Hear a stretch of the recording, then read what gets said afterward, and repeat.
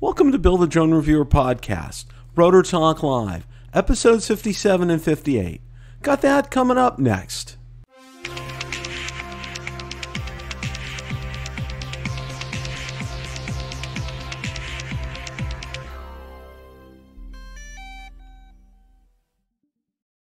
Welcome to this special double podcast of Build a Drone Reviewers Rotor Talk Live.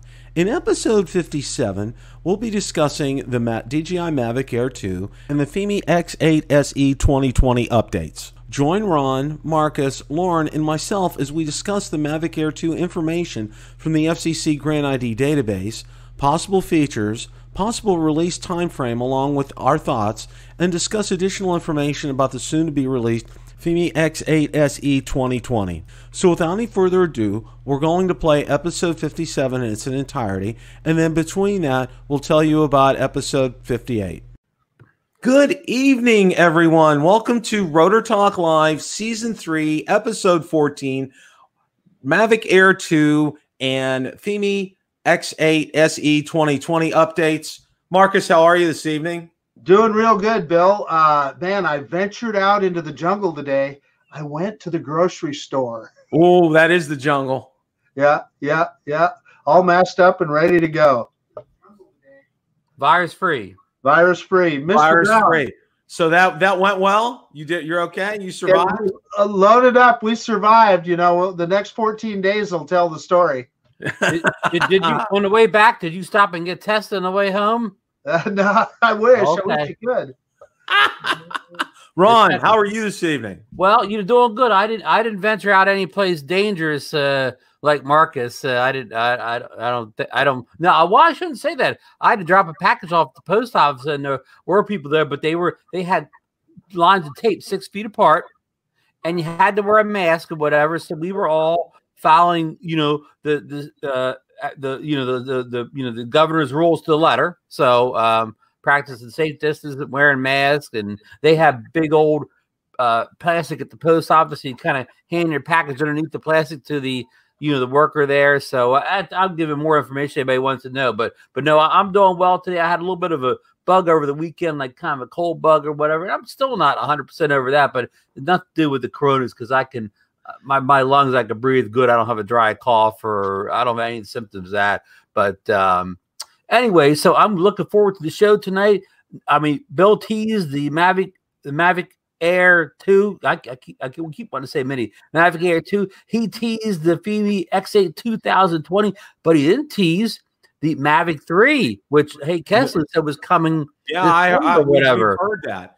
Well, so, yeah. So we got I got something tonight. And I'm going to throw it back to Bill and let him get into the meat of this episode. And hopefully our friend Lauren pops in later on. Yes, we're hoping Lauren's going to confirm some of these rumors.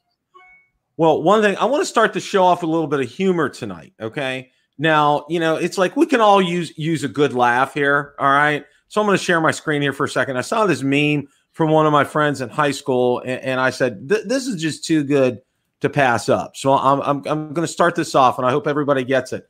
What concert is 45 cents? 50 Cent and Nickelback.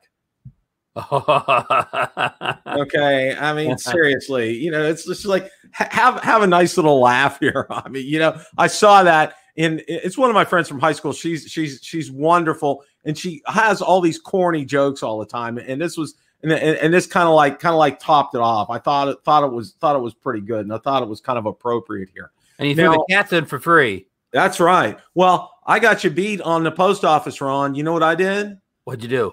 I got out onto USPS.com, and they picked up my packages on my front porch. Oh, wow. You're good. You prepaid. Yeah. Well, yeah, I did. I sold a couple things on eBay, and we're sending something to my in-laws. So we just put them on the front porch, and boom, they picked them up. Now, Bill, I had a thought about it. I'm jumping you way off the topic here, but I thought about stuff. I haven't been listening to anything on eBay because I figured, well, with everybody out of work at times being so tough, it would be a bad time to try to sell anything on eBay. Am I wrong on that? Oh, you're wrong. People are buying stuff left and right. Oh, wow. Especially, you know what the thing is now, and I'm off topic for a second, but if you have like old hair cutting kits, they're flying off the shelves right now. So okay.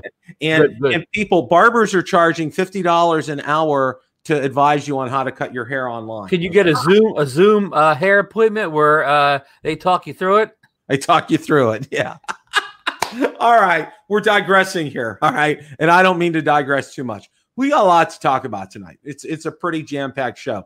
And as you know, recently, one of the things that's caught a lot of our attention has been the Fimi X8 SE 2020. Now, I know Marcus has hit the buy button. Yours truly has hit the buy button. Ron, we're waiting for you, my friend. Well, I don't want to give up any secret information, but wink, wink, nod, nod. I'm waiting on one of you guys to send me that new link that we were discussing today. You know what, Marcus? You know what I bet?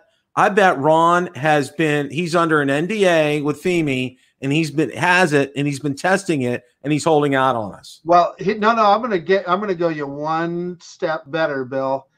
Well, I think he probably has more than the 2020 version of it. He probably has the Fimi X8 SE Pro 2020. Yeah, it's probably in another color. It's probably in black. Okay, is that Pro going to be equal to the famous Zino 2 Pro? It's probably a Quadcoptor. Oh, so I can pretend like I had a unique product with me. Ken Dono's a favorite brand of Quadcopter's unique brand. But no, yes. To your question is, Ron here, he's keeping his money in his pocket, waiting for that Mavic Air too. Well, that's going to be coming sooner rather than later, and that's a good thing I held the money in the pocket, huh? Oh yeah, it is a good thing that you held your money in your pocket. Before we get into some things here, I'm going to go ahead, and I haven't had a chance to acknowledge people for a while, and haven't done that, so we're going to get into that here. Floyd Motes is here, Daniel Termina, Zachary Key, Drone Shots, Stephen Ewing. How are you, my friend? Jay Bird's here. Grumpy Vlogger, Lloyd, welcome tonight. Michael Wright, Douglas is here. Canadian Drone Pilot is here. Let's see who else here. Darren K, Ian Fleming, welcome tonight. David, welcome tonight. Drone Addict is here. Okay, all right. Just wanted to go ahead and acknowledge that. Now, hey, Bill? Yes, sir.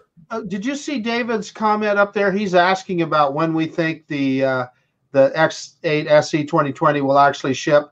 And I think what the best answer for that is don't hold your breath. I mean, they're saying like May 15th, right? If you have it by July, be happy. And maybe we'll get them earlier, maybe. Okay. That's a real good point, Marcus. And that was something that I wanted to thank you for bringing that up. Because one of the things that's kind of a key here with all of this, it's coming from Banggood's U.S. warehouse. All right. Now, there was a discussion that went on in my Fimi Facebook group today, which was a real good one. And somebody brought up a good point. Like if they all come to the warehouse, okay, they all don't have to be, there's no tariff, there's no customs inspect. I mean, it's all done. Okay. That's done ahead of time. So when it's here, it's like it goes out from that U.S. warehouse. Now, I was on a chat with Banggood. They really couldn't tell me where their U.S. warehouse was. I was kind of curious on that. But the one thing I can say is this. I won't say I'm as certain as I am about the Mavic Air being in the country, but I would make a bet. I'm probably about 80% sure that it's already sitting in those U.S. warehouses, and it's just waiting for a release. Now, I also noticed today, too, that there were 947 pre-orders of the X8 SE 2020 when you go out onto Banggood's site, and it lists that there.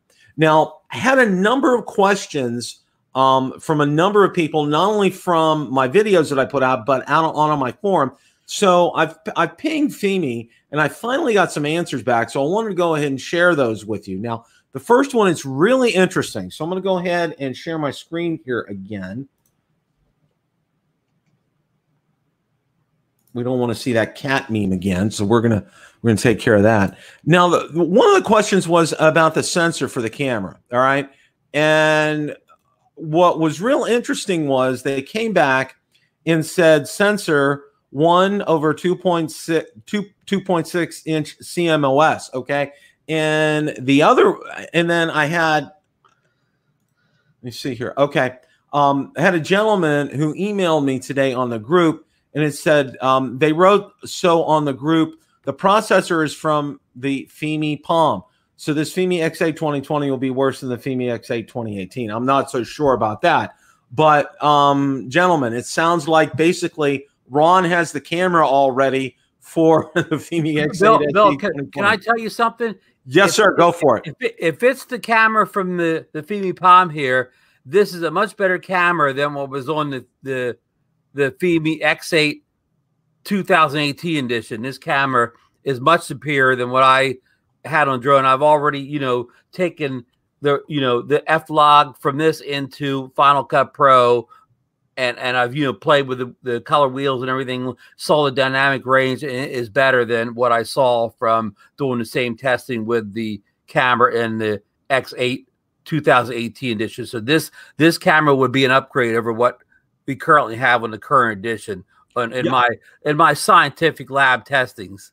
Well, and you can see from your video, and I watched your video today, Ron. That video from there was stellar. Okay, it was sharp, it was crisp, it was clear.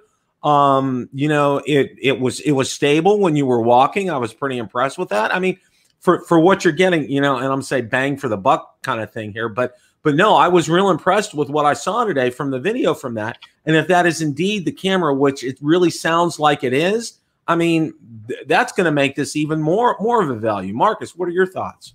Well, I mean, obviously, Ron can speak to that better because he has seen both. He had my 2018 X8 for a while, and now he has the Palm in hand.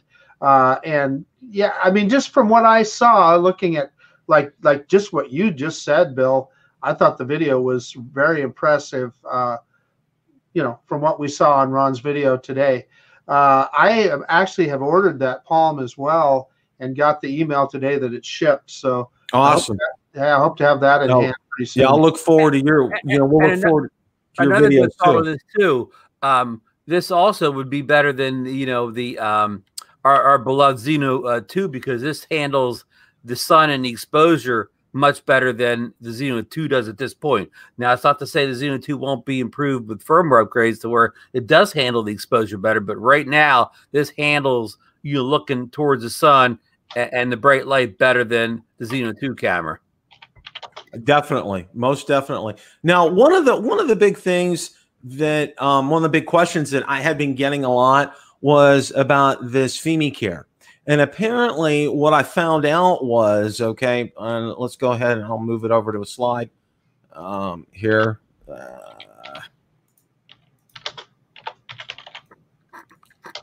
Okay, apparently I don't have that slide. But basically what the slide said was when I asked them about Fimi Care, what they basically told me was to check with Banggood. So apparently Fimi Care is something that Banggood is offering and not coming from Fimi themselves. So which I find kind of interesting. Here we're getting something from the retailing arm of Fimi here, Banggood, that is, supposedly kind of like, you want to call it, like DJI Care Refresh kind of a thing, at a pretty inexpensive price. I mean, it sounds good, but my question and my direct question to them was, for those of us that have already purchased it, is that something we can purchase again? And again, the same answer came back, check with Banggood. So I'm going to be sending some emails to Banggood to find out. And as soon as I get an answer on that, I'm going to get back to everybody. The other thing was, those were like two of the really big questions regarding this. Now, the other one is about the shipping. And I think we just kind of touched on that, because, this isn't coming from China. In fact, it's interesting. I had a gentleman who joined the group today, and he pinged me on Facebook, and he lives in Thailand. And he said he's going to order it from the U.S., although it'll take him a month to get from the U.S. over to Thailand. But what he said was, at that kind of a price, he said, how can I go wrong with that? Okay. He says, I just have to be patient and waiting for it. So, I think we're going to see this a whole lot sooner than we saw the Zino 2. I don't think we're going to have the hassles that we had with this. And I really think it's kind of sitting over here already. I think it's already sitting in boxes and it's just waiting for the date. I mean, you know, and what I think they're waiting to do is I think they're waiting to hit a threshold. When Banggood finally gets a certain threshold, a number of units sold, it'll probably be released even earlier. That's my 2 cents worth with all this. So you're saying that they're already assembled and in the box and ready to ship? Yeah. Well, let's hope so. You know, all I'm saying is that anything, almost anything, ordered from one of those Chinese mail order companies, you just better cool your jets on delivery time, because you don't know. No, but I will say, I just ordered that Fimi Palm and it's already shipped according to Gearbest. So you got a good point, Bill. Maybe they will ship it right away. But Mark, you have a good point too. When we went for our Zino 2s, when some people had them, I think you were absolutely right. They said our Zino 2s were still in the parts bin or whatever. They weren't even assembled at the time we were hoping to get them shipped or whatever. So, I mean, just, and like you said, any answer that any of us say is all possibility. It's all wild card. If you're trying to make a living on predicting the supply chain of these Chinese companies like, you know, Fimi and Hubsan, whatever, you're probably going to go broke, Marcus. Yeah, totally. Ron, those comments, my friend, are spot on. Yes, I agree 100% with you guys. That's just, if you're looking to make a living, if you want to get a career off of that, you're not gonna do well. I do believe Bill's theory is correct. We talked about this the night, maybe offline. I believe that Mavic Air 2, I don't think it'll be a supply and shipping problem with that, because I do like Bill. I will buy stock in it. You know, they're already in warehouses somewhere in the U.S. on pallets or whatever. They were just waiting for that FCC approval, grants, and all that stuff. But I mean, when they pick a release date, those things are ready to go. That's my guess. That's just a rumor. My guess, totally. Okay. Big B69 says, I ordered one a few hours ago. Now Banggood shows you can't even pre-order it. 1190 pre-orders. My guess is they reached a threshold of 1,000 and they're just saying that's it. Okay. That they're shutting it down, which makes sense. Okay. Now, the other thing, and this is something I want to throw out, and I know Ron and Marcus have heard about this too. I received in Facebook Messenger from I'm guessing from Banggood, and it's one of their sales reps, and he contacted me, and he said, "How would you like a coupon to be able to advertise to buy it for $299?" Okay, and I'm going like, oh my gosh. I said, this is even getting crazier. Okay. You thought $348, $350 was a good deal, you know, save another $50. Okay. You know, this is going from good to better to best kind of a thing. So, you know, if that happens, I'll get that out there and I'll advertise it. Now, you know, I'm going to pose the question to Banggood is, what about for those of us that ordered it and paid $350 for it? Are we going to get another $50 back? So who knows? Who knows what the answer is for that? Go ahead, Marcus. Hey, so Bill, just while you were talking, I went on the Fimi website or the Banggood website just to confirm what's going on there. And if you click on the U.S. warehouse, that is correct. You can no longer pre-order. So my guess is what you're saying is true, Bill. They ship so many of them to the U.S., and for all we know, they are already in that warehouse ready to ship. Now, if you click over to the China warehouse, you can indeed still pre-order, although it is at a higher price. It's at the price is $459. So if you use that coupon, I don't know if it would work, but it would get you 20% off of that. So I would say that we're correct in that the days of the $347 Fimi X8 SE are probably past us now, unless, as you are hoping, Bill, and me too, that individual that got a hold of you, maybe they're coming out with a new coupon and they have another batch at And Marcus, even if you had to order that from China for $299, that would still be a tremendous opportunity. Of course. Boy, no kidding. Absolutely. Yeah. Yeah, $299. I mean, seriously, you know, well, the thing, and they were talking about it on my Facebook group, is that they've heard rumors. Some people have heard some rumors that the X8 SE 2020 from China has already been shipped, is already shipping. Okay, that it's not just a pre-order, that they are actually shipping those. So, you know, but you know, again, you know, you're ordering it from China. It's probably going to take 3 weeks to get here. And you order it here from the U.S., even with standard shipping, you probably get it in 4 days. I mean, you know, it's like, and like I said, I think it's going to be sooner rather than later. I would be, trust me, I think this, I'll go out on record and say this, I'll be surprised if they don't ship before the end of this month. I really do. That's just a gut feeling that I have right now. That's just where I'm at. Dude, I'm on your side. I'm hoping. Oh, I know. And Ron's sitting there. Ron's getting ready to hit he says, you know what? We're going to be talking about that Mavic Air 2. And he says, man, you know, I have to get dueling thumbs out here, dual buy buttons at the same time here. Okay. Kind of a thing. You know, that's where we're at. Well, Lauren's not here to join us tonight. We're going to kind of flip gears here. All right.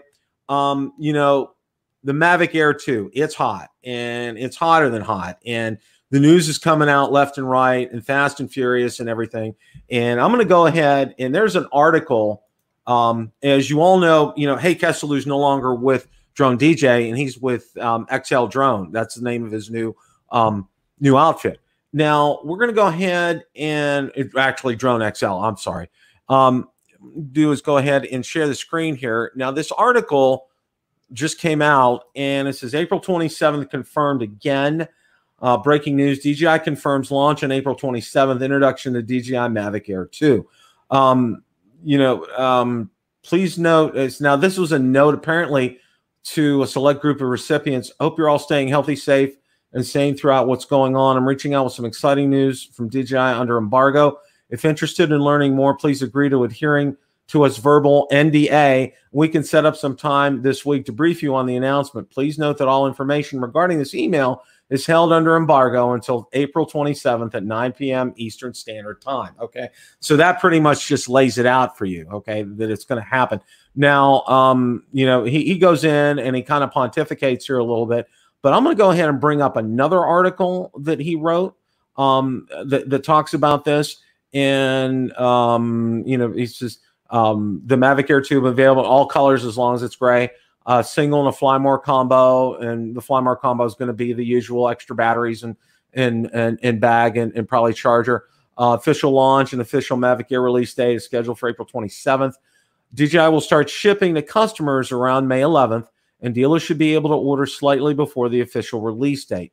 Now, what's real interesting here, and Hay talks about it right here. Normally, DJI would invite press and media people to a location in New York City. However, with the city being a corona hotspot, this would be a bad idea. So interesting to see how DJI will do it this time, 100% online product launch. And I want to stop, and that's the first thing I want to talk about. Gentlemen, the Mavic Mini, it was 100% online product launch, okay? There was no event in New York City, anywhere. It was out on the webpage, okay?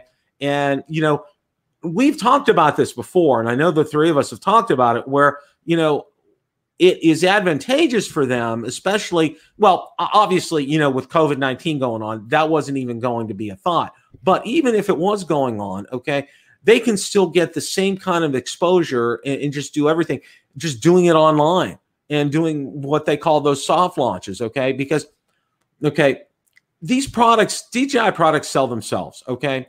You don't have to, you know, you don't have to stand up there and have Michael Oldenburg doing what he did for the Mavic 2. And in fact, that's the last drone that was actually launched at a launch event, okay, was the Mavic 2, okay? Everything else that DJI has done, well, they actually did the Osmo Pocket was done at a launch event, but that was a really small one. I mean, really small event. But everything else, I mean, it's all been online. The RoboMaster's been online. The Mavic Mini's been online.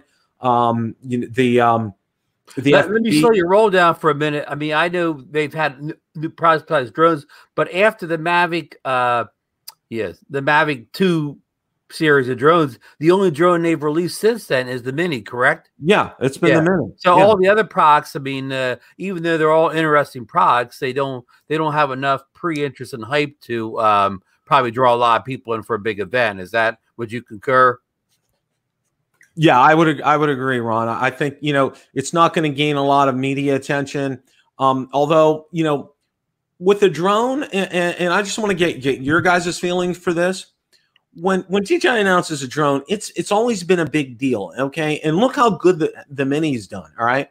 And they went to a different platform, and it's like Lauren has said, they can't keep them in stock. I mean, they're still selling well, and it's going on what? We're getting from April into May right now. I mean, it's like how many months out? Well, we're almost 6 months in, right, Bill? Yeah. I mean, it's an incredible amount of time. I mean, when at first launch, it was like, it was like everybody was grabbing them left and right. And I figured, a couple of months, you'd be able to see them at Best Buy and everything. You still can't even go into Best Buy and buy one. Okay. You have to order it. Well, to your point, Bill, is a good thing. They didn't waste a lot of money on some kind of big fancy event or whatever because they didn't need it.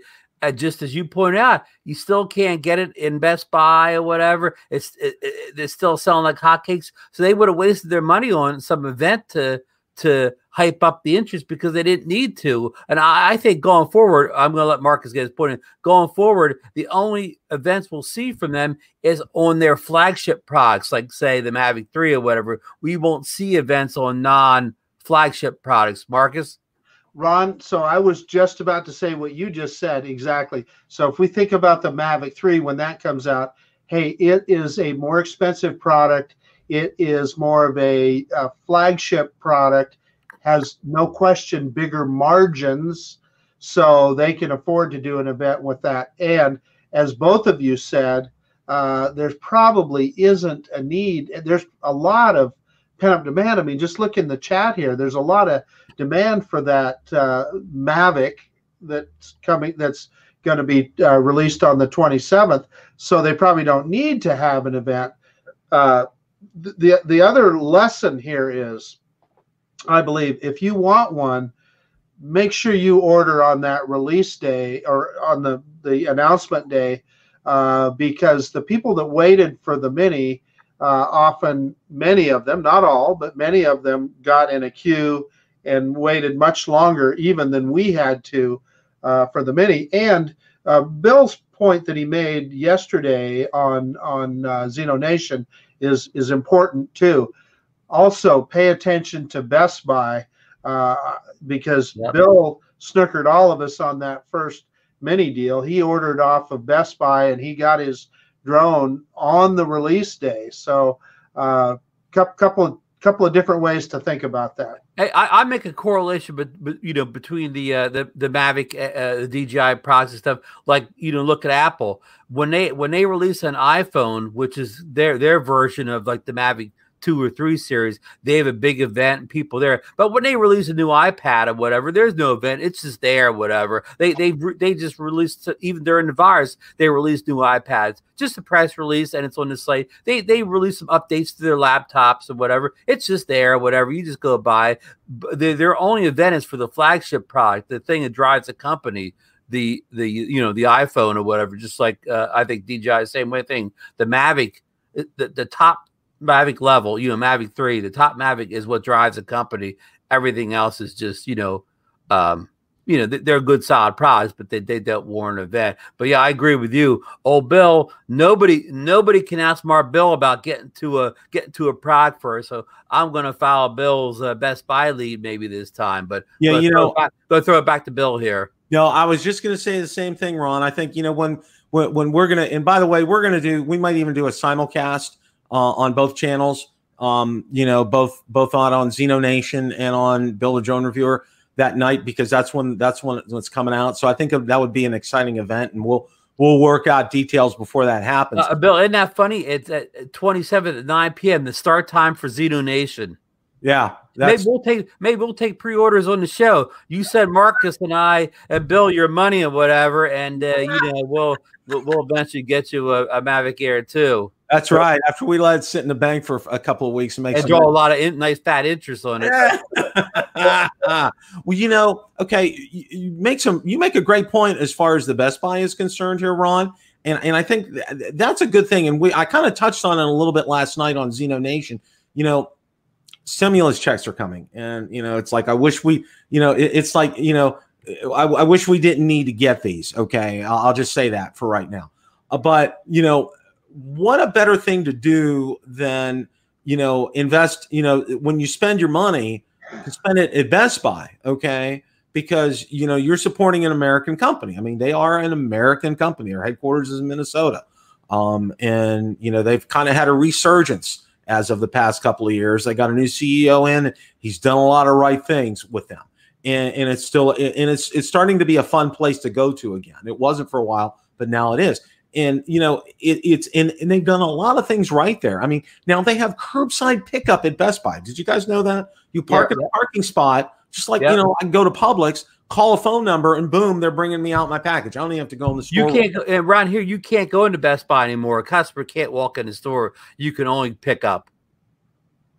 That's crazy because of the virus. Yeah, because of the virus. Yeah, I mean that's kind of the way it is. And I mean, even normal they would do that, but now it's kind of nice. And what makes it even nicer is they can throw it in the back of the bed of my pickup, which is kind of nice. And we've had them. You don't even have to touch it. Yeah, don't even have to touch it till we get home. And take gloves out and do the whole disinfecting kind of thing. But that would be one of the primary areas that I would look at first when you're considering to purchase this. Is for those U.S. customers here who are U.S. people who are in the chat is to look at Best Buy, or maybe in your country look at a big box retailer that carries DJI products and see if they have it in stock. Because we went out there, and I'll kind of relay this story with the Mavic Mini, and we're all excited, we're getting ready to order, and I know both Ron and Marcus and I were online, and we're hitting, and I initially ordered it from DJI, and then I saw the shipping time frame, and I'm like, holy crap. I said, I can't wait that long to get it. I says, because it's coming out on I think it was the 11th. I think it was Veterans Day. Okay, that it was actually supposed to be in the stores. And then I went out real quick on a whim. I said, you know what? I'm going to check Best Buy.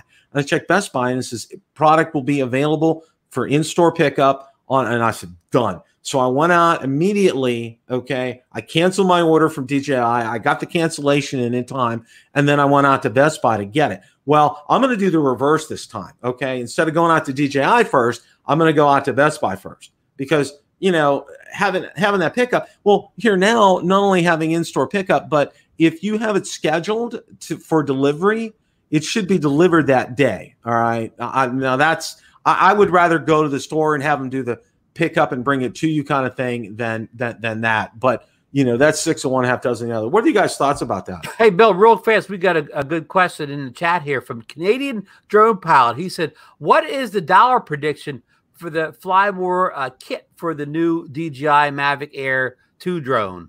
Now, that's a real good question. Now, I know Lauren has, and I know, and someone posted maybe Lauren's under NDA, and that's why he's not with it, and it could very well be. But he had mentioned like $799 for like just the base kit. Yeah. And as Hay alluded to in his article, expect to pay a couple $100 more. So you think $999 for $999? It'll be under $1K.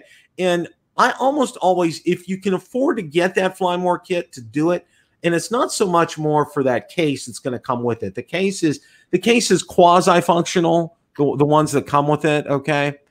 But what the big value for that is the extra batteries that you get, the charger that you would get with that, and you probably get extra props, maybe prop guards and some other things. But I think the big thing is the batteries and that charging brick that you get with that, and the charging hub. I think that's worth it, because to go out there and individually buy the batteries and buy that charging hub, you're spending more money that way. So true.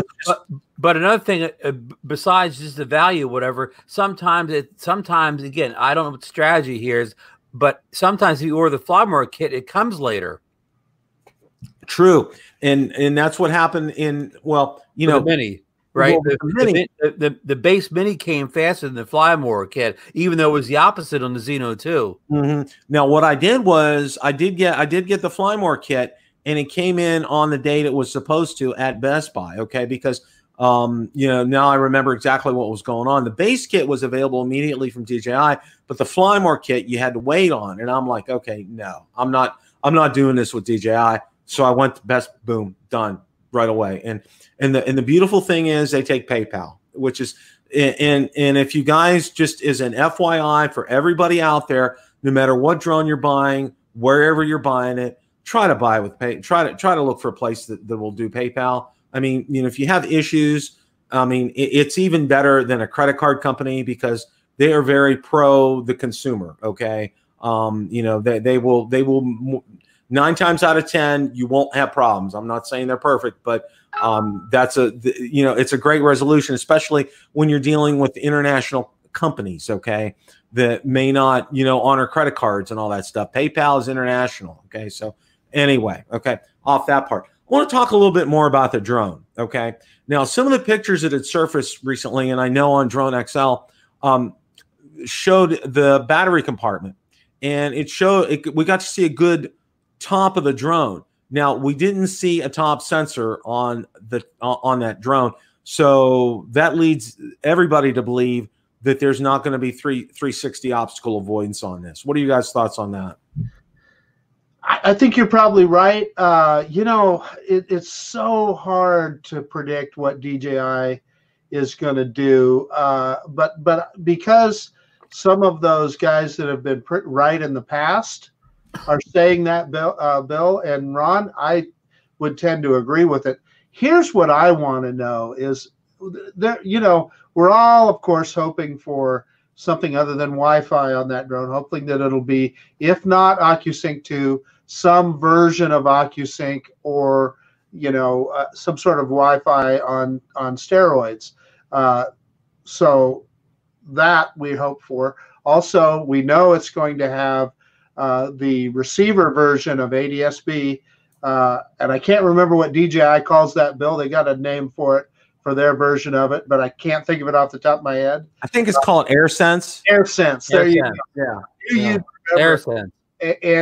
But the thing that I've said this before, and you guys know it, there is going to be something on that release that's going to blow our mind that we haven't even thought of that they are going to put into that drone. And is it some new kind of obstacle avoidance or something? Who knows? Well, I guess we'll have to wait until the 27th to find out. And I know Marcus has said this before, and it's worth repeating because it's all the time. When the Mavic 2 series comes out, okay, they hit us with not one but 2 models, okay, the Pro and the Zoom, okay. Nobody saw that coming, all right.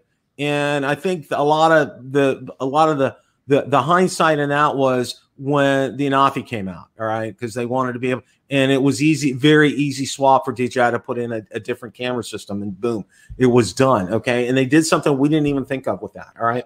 Whereas, here they're going to do that too. Hey, I'm going to answer your question, but real fast, I want to highlight Michael Wright said he just checked, and Best Buy has the Air for the old Air for $599. I read you could even get the old Air cheaper than that now. So different retailers are apparently dumping the Mavic Air 1 now. So that leads more credence to what we're talking about. But I want to answer Bill's question before I never get to it. But he asked about the sensors not being on 360 on top, and that leads credence to me that maybe we will get that $799 price point, because if they're going to release it for $799, we can't get everything we want. Something has to go or whatever, and that has to be 360 obstacle avoidance sensors. I can live with that if they keep the price down. And also too, they probably want to say the 360 obstacle avoidance for their top of the line model. They probably don't want to let that filter down too low in the food chain also. But I think it's more that if they want to keep that $799 price point, they have to make sacrifices. And I'd much rather sacrifice the sensors than the OcuSync. So I agree. What do you think, Bill? And here's the thing. And I know we kind of talked about this, and a lot of people in the chat last night, and I know You know, when we talked with Al last night, you know, it was almost unanimous that it has to have some kind of OcuSync or LightBridge or some other kind of non-Wi-Fi technology in it. And I will say this, and I said it last night on ZinoNation, and I'll say it here on this again. I'm about 99.9% sure it's going to have that on there, because DJI would shoot themselves in the foot if they were coming out with a Wi-Fi drone like this. Everybody's going to go, oh no, not again. You know, well, we're my watch is right back in my back pocket again if it's a Wi-Fi drone.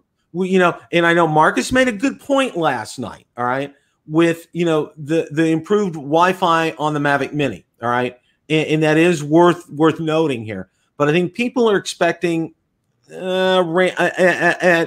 up from the Mavic Mini in this case. Go ahead, Marcus. Yeah. So the feature that they have shown in some of the pictures that I am hoping alludes to something else is that new controller. What I'm hoping is that this drone, like you said, Bill, is available with OcuSync 2, and you can buy it with the smart controller. At a much higher price. Yeah. And for somebody like Marcus, who already owns a Mavic 2 series drone, OcuSync 2, he is a smart controller that works 2 drones. But we talked about Bill's, you know, OcuSync guarantee, and why that's so important is not necessarily for Marcus and me, which fly in rural areas. We could take a Wi-Fi drone out pretty darn far. But our friend Philly Drone Life, who's in the chat right now, I want to shout out. We're going live right after this show with the Philly and Ron show, whatever. That's my shameless promo in there. But Mike, a Wi-Fi drone doesn't do him any good, because he's in a city where there's a million Wi-Fi hotspots around him, and he can't even get to the end of the block with a Wi-Fi drone. Marcus and I may be able to fly that drone a mile out, but he can't get down the block. So that's why the OcuSync 2 is so important. And Bill right now has got the leaked or rumored Mavic Air 2 controller up on the screen. Bill, take it away. Yeah, you know, you look at the controller, and like Lauren pointed out, what's it look like? You know, and the first thing you hit, it looks like a smart controller without the screen. I mean, really, seriously, you think about it. You know, it's almost the size, everything. It just screams that it's the smart controller. I mean, it really does. And, you know, just everything about that. I just, you know, it was good that I'm glad I found it. I'm glad Hay had that on here, you know. And then just, you know, I'm gonna go up here, and we're gonna take a look here. You can see obviously there's a sensor on the back, on the bottom here. Yeah, one of those is an LED, right, Bill? It looks like. Yeah, one of those is an LED right there. So, so it's gonna have the. Bill, is that guaranteed not to have the Hubsan drop? It's guaranteed not to have the Hubsan drop or your money back. No. And here's the battery compartment here, and it shows this is the FCC approval on this, which is interesting. So okay, what's your prediction of the battery? Do you think they'll quote like a 30-minute flight time? I think we'll get a 30-minute flight time on this too, which will, you know, if a 30-minute flight time with that'll be an actual 25 minutes. Or about 25, which I'll tell you what, you know, and think about it. And we talked about this last night on the Fimi X8 SE 2020. You know, having 25 minutes. And I think Al was talking about this. I mean, he said, you know, 25 minutes for him is the world, okay, for what he shoots. And Al's right. For most of us, having a 25, 30 minutes on a drone, being able to have it up in the air, I mean, seriously, what can't you capture in 25 minutes, okay? You know, it's like Marcus, for example, you know, you go up to the Snake River, you know, you're going down. You're going to eat up battery, okay? Because you have, I mean, the scenery up there is just drop dead gorgeous. All right. Of course, you want to run that thing down there like that, and you're going to need a lot of battery to do that. But some of the videos that Marcus shoots, I'm just like, okay, I want to get on a plane, you know, after coronavirus is over, and I'm going to be knocking on his door. And I said, you know, I got 20 batteries with me. Let's go, pal. You know, to shoot that. You know, it's just like it's so good. I mean, it's so, you know, so 25 minutes. I think as far as a battery life is concerned, I think that's fantastic. I really do. Especially at an under $1,000 price point. It certainly is. Hey, I want to shout out, we got Ray Kelly in the chat with us tonight. Ray Kelly is one of the top Mavic Mini pilots down there in South Florida on the East Coast there. He flies all over around Palm Beach or whatever. So big shout out to my buddy Ray. Yeah, Ray, it's definitely a shout out to you. And when this whole pandemic thing is over, you know, I'll come over your side, you come over my side. We'll have some fun on the beaches here. So, you know, with our drones, I think that would be a good thing. How about Floyd Motes? He hopes the Mavic Air 2 uses the DJI Go 4 app. He can't use his Crystal Sky on the DJI Fly app. Bill, we never talked about that before. Is it a guarantee that this will use the standard Go 4 app, or you think they may move this over to the Fly app also? Nobody's talking about this. That's really, and that's why, you know, would have been nice to have kind of pinged Lauren and kind of got some of his thoughts on this. You know, the Fly app is great, and I'll tell you that. And I think we all talked about this, you know, and I know Marcus and I have both of us have the same pet peeve, is the lettering. Sometimes when you have a white sky up there, you can't. Oh, yeah. Okay. But other than that, for me, the Fly app, it's easy, it's intuitive. The menus, because in the Go 4 app, if you remember, and Floyd, you know, the Go 4 app, you have to go into sub-menus to find things, all right? And it's not always like right there at the tip of your hand, whereas on the DJI Fly app, it's like right there. I mean, you don't really have to go down into sub-menus to find things, which I think is great. And I hope it was a model for future DJI apps. I don't know. I think that's a great question. But for me, what I think, this is just my gut feeling, I think they're still going to go with a Go 4 kind of an app. What are you guys' thoughts on that? Hey, so I just wanted to throw one caveat on what you just said, Bill, with regard to the Fly app. And like you, I really like it for the simplicity of it and the ease to get to some things, not everything. Some things you do have to drill down. But because the Mavic Mini doesn't have a lot of specialized functions, it can use a stripped down app like that. And I think as you get into the more full featured drones, it's tough for DJI to do that. I'm not saying that the app couldn't be organized better, but that's just a point. So who knows? And another version, an improved version of the Fly app for this new drone would be welcome, as far as I'm concerned. Yeah. Just as you said, Bill, as long as they change the color of that lettering at the top, make it black, make it red, make it anything but anything. White. Yeah. Yeah. Stephen Ewing. Back to Floyd's point, though. He doesn't want the Fly 2 app because of not being able to use the Crystal Sky. And also, if we're hoping for a smart controller, we don't know if the Fly app works on the smart controllers. That was kind of his point. That it's not the Fly app versus the DJI Go 4 app. Which one's better? It's because of compatibility issues. It was Floyd's main concern. That's a good point, Floyd. Thanks for bringing that up. That's why Rob gets paid the big bucks. I'm just telling you. That's right.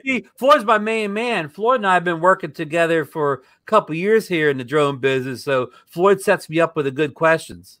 Yeah, Floyd does. He does a good job with that. Okay. Well, it's like one of the other things that I wanted to talk about here is this. I see this. It's once again. And this is something. And I want to ask you guys this question here. Is it fits. DJI is a genius with their marketing. Okay, there's no question about that. Okay. And Frank Wang, when you find out things about him, one of the things that he's always done is he doesn't want to be second. He always wants to be number one, and he wants DJI to always be number one in whatever area they're at, and with consumer drones. Okay, so the Spark gets replaced by the Mavic Mini. Okay, the Mavic Pro gets replaced by the Mavic 2. Okay, I'm just going to talk consumer drones here for a minute, and then I'm not going to go to the Phantom series. But then there's that gap, and the Mavic Air was good, okay, but it needed a lot of improvements, okay, and we all know what the big thing was, the Wi-Fi and the sounding like a freaking hornet's nest, okay. And again, I know my friend Ian he lives in Southeast UK in England. He said he sold it simply because he couldn't stand the noise. Okay, it had nothing to do with the Wi-Fi. that noise just drove them nuts. Okay. So, you know, once again, and like Marcus said, they're going to come out with something in this that we haven't talked about. All right. That's going to be something that you want. It's kind of like, you know, a good, it's like Steve Jobs was famous for that. Okay. You know, he put things on the iPhone that you didn't know you wanted until you had it. And then you said you can't live without it, kind of a thing. Okay. And that's the same kind of, and I love that. Okay. I think that in a owner of a company, I think that's fantastic. And it makes you really appreciate the technology that they put into this. One of the things I'm really looking forward to is this ADS-B, or the AirSense, that's going to be in there. Because I'll tell you what, guys, I actually saw it in use. It was on a Matrice, okay, a Matrice 200.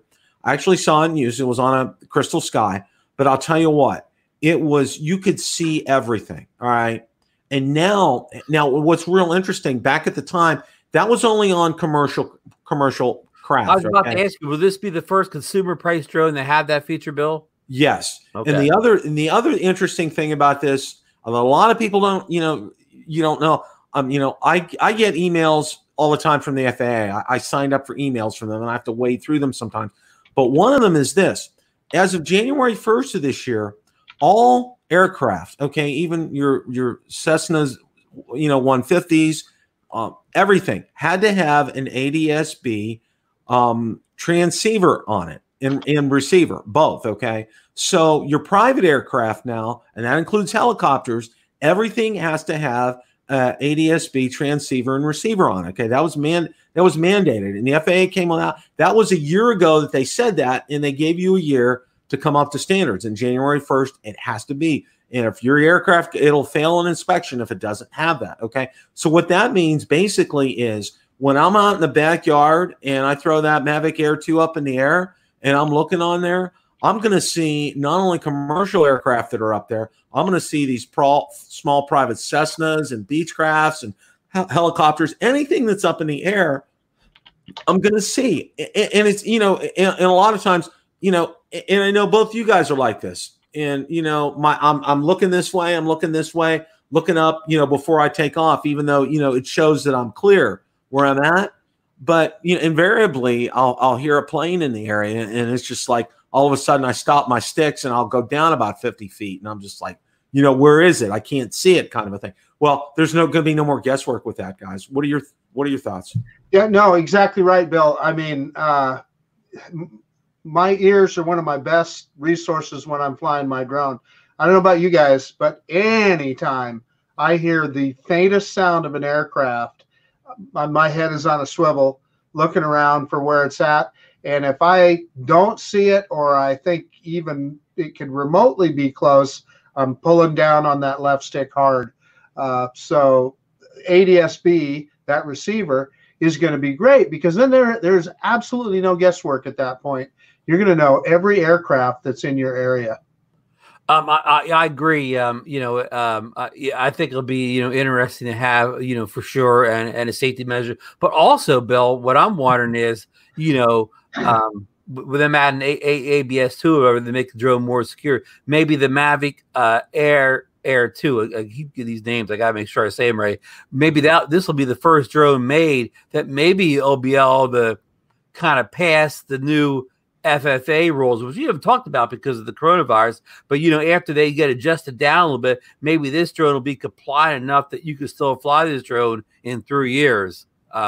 Any thoughts? That's a real good, once again, Marcus, we're with the man down here. Okay.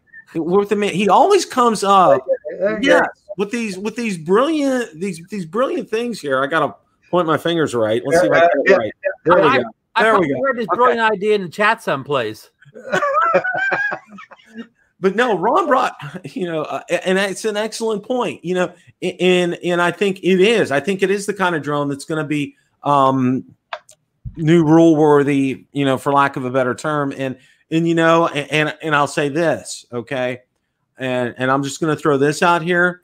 I'm wondering if the FAA is going to maybe kind of like take a step back on all this stuff after everything that's happened and say, you know what, let's just kind of chill on this for a while and just kind of like just put this to the back burner. and maybe DJI already kind of has, you know, an inside, you know, somebody there that they already maybe know that the FFA may, you know, get pushed back to the point where maybe the I can't say it, what? Say, I can't say the number. ADSB. Yeah, maybe they already know that this may be enough to keep that drone flight worthy in 3 years. Maybe DJI knows, you know, more than we do about how the proposed FFA rules are going to be, are going to kind of, you know, roll out, how they're going to roll out after all the comments and stuff. Again, this has all been, you know, we've been pushed the whole back conversation to back burner with the coronavirus. And I'm sure that there's, you know, all the politicians are involved in this. They're too busy back in their own states worrying about the coronavirus to have this be on the forefront anymore. But I'm just saying, maybe DJI knows something we don't, and that's why this drone's coming out as the FFA rule beater drone.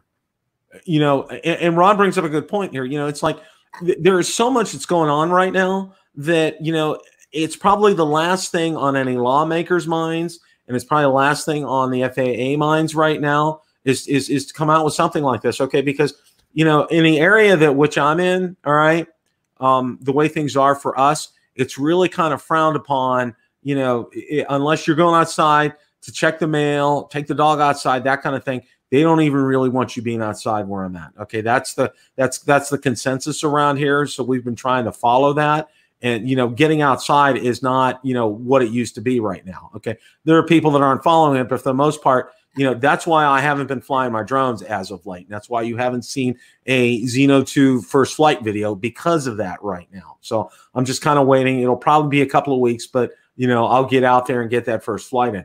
But, you know, we need to kind of like, you know, it's good. It's going to happen sooner rather than later, and we'll you know, we'll be looking at it in a different light.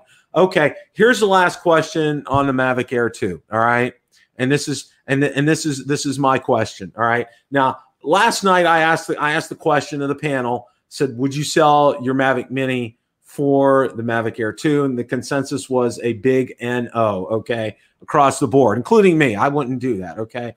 Now, here's my question. Which drone would you sell to help pay for the Mavic Air 2? Oh, dude, I got so many drones. And the problem is I love them all.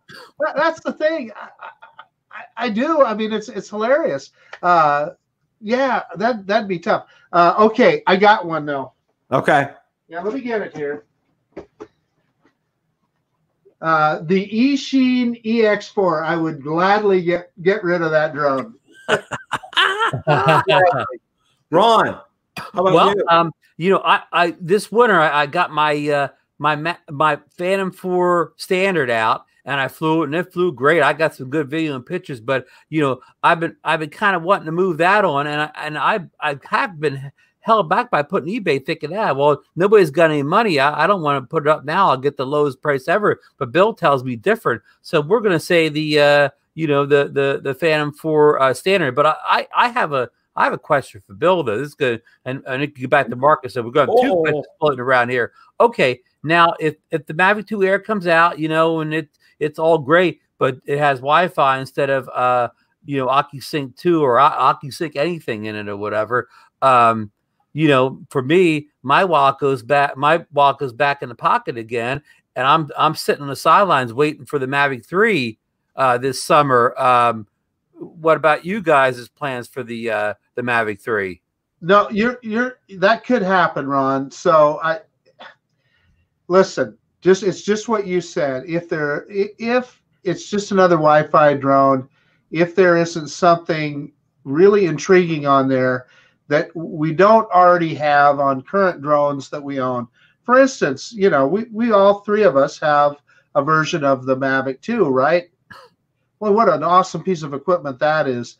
And if this new Mavic isn't in some way an improvement or an addition to that, you might not buy it, right? Yeah, yeah. Our controller would push me into it easy. Yeah. Well, another thing, like, you know, if this has OcuSync, why would I get rid of the Phantom 4 for the Mavic Air 2? Outside of size, the Phantom 4 standard's probably going to be as good or better than drone than this Mavic Air 2. The old Phantom 4 has 25 minutes of flight time. It has light bridge, so it's going to go farther than any Wi-Fi drone. It's got 4K 30. Yeah, maybe the Mavic Air 2 have the 4K 60, but I don't get all excited about the 60 frames per second. And they're going to say that the Mavic Air 2's camera is better, but I bet you if I put the video side by side, 95% of the people couldn't tell the difference or whatever. So that 3-year-old drone, or maybe better than 3-year-old drone, may be almost as good as Mavic 2 Air coming out if it doesn't have OcuSync 2. Bill? Okay. Well, here's what I'm going to say. All right. First of all, if I had to sell a drone, all right, right now, it would be tough, but I would do the Phantom 4 Pro V2.0. And the reason I would do that is, for me, it's portability. Okay. No.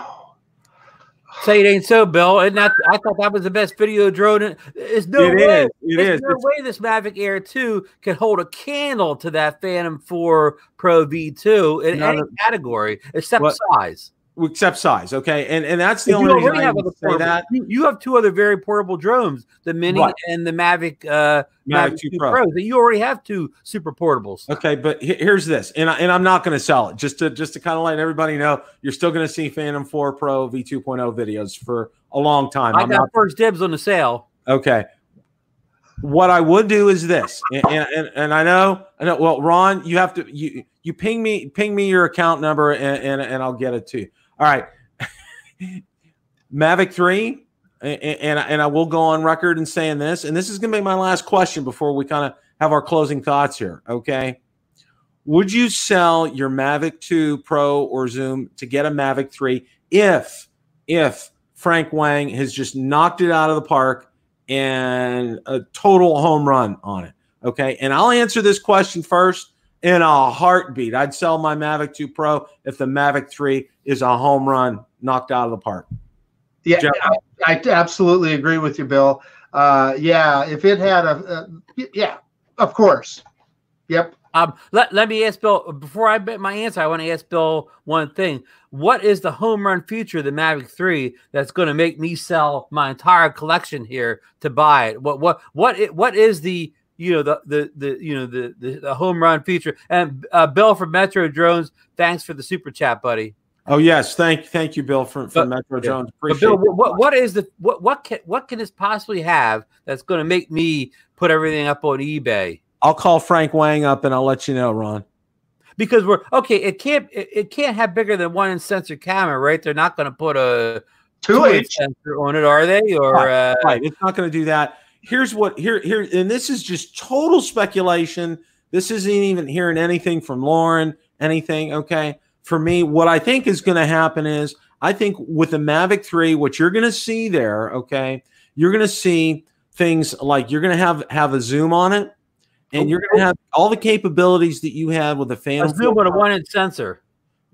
Phantom 4 Pro V2.0 with a 1-inch sensor. Basically, it's going to be a Phantom 4 Pro V2.0 in a Mavic 2 body, and it's going to have 360. And the thing with this is, okay, with the 360 on our Mavic 2s, the side sensors only work when you're turning different modes on. Okay, it's going to have 360 all the time. Is my book. And the kind of brains of a Skydio 2, that the obstacle avoidance brain power of a Skydio 2. Wow, that would be more than a home run.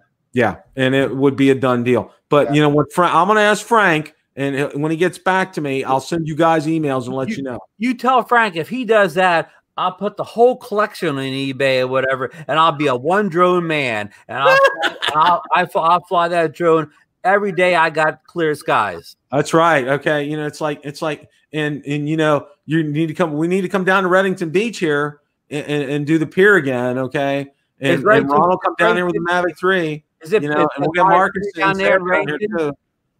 Absolutely, absolutely. Well, guys, we're going to kind of wrap things up here because it's 5 after 9 here Eastern time. So yeah, the coach is going to turn into a pumpkin here real soon.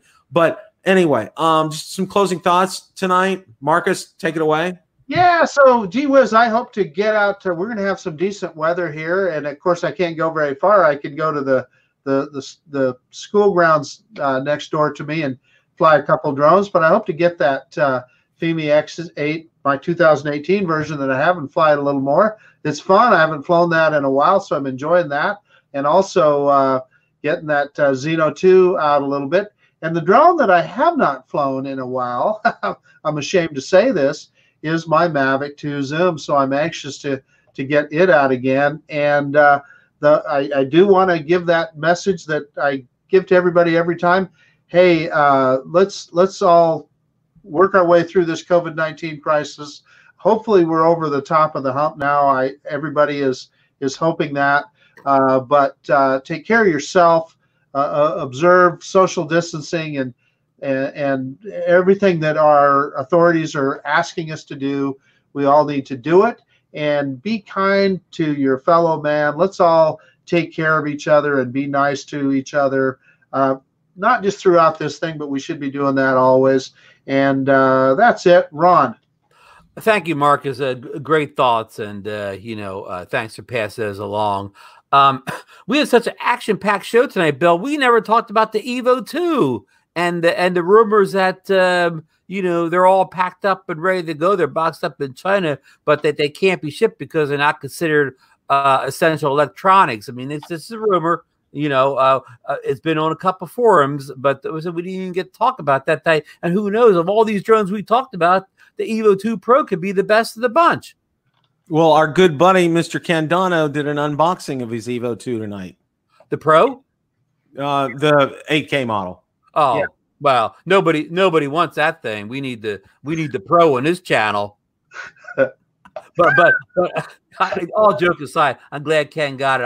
I'll pop over and watch that when I get a chance. But yeah, everybody out there in chat, thanks for joining us tonight. Great comments. Great questions. As I always say, I learned as much from you guys in chat as you do us on the show, whatever.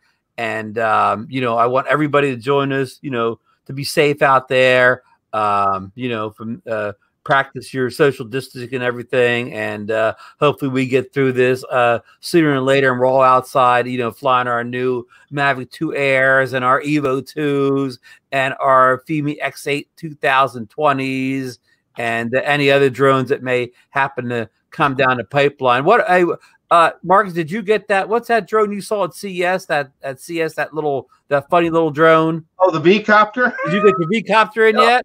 No, okay. V-copter ordered here. Yeah, Bill. What about? We didn't talk about the V-copter rumors. No, we did. There are none, folks. The V-copter may never show up or whatever. But that's a whole nother show. So I'm going to quit talking.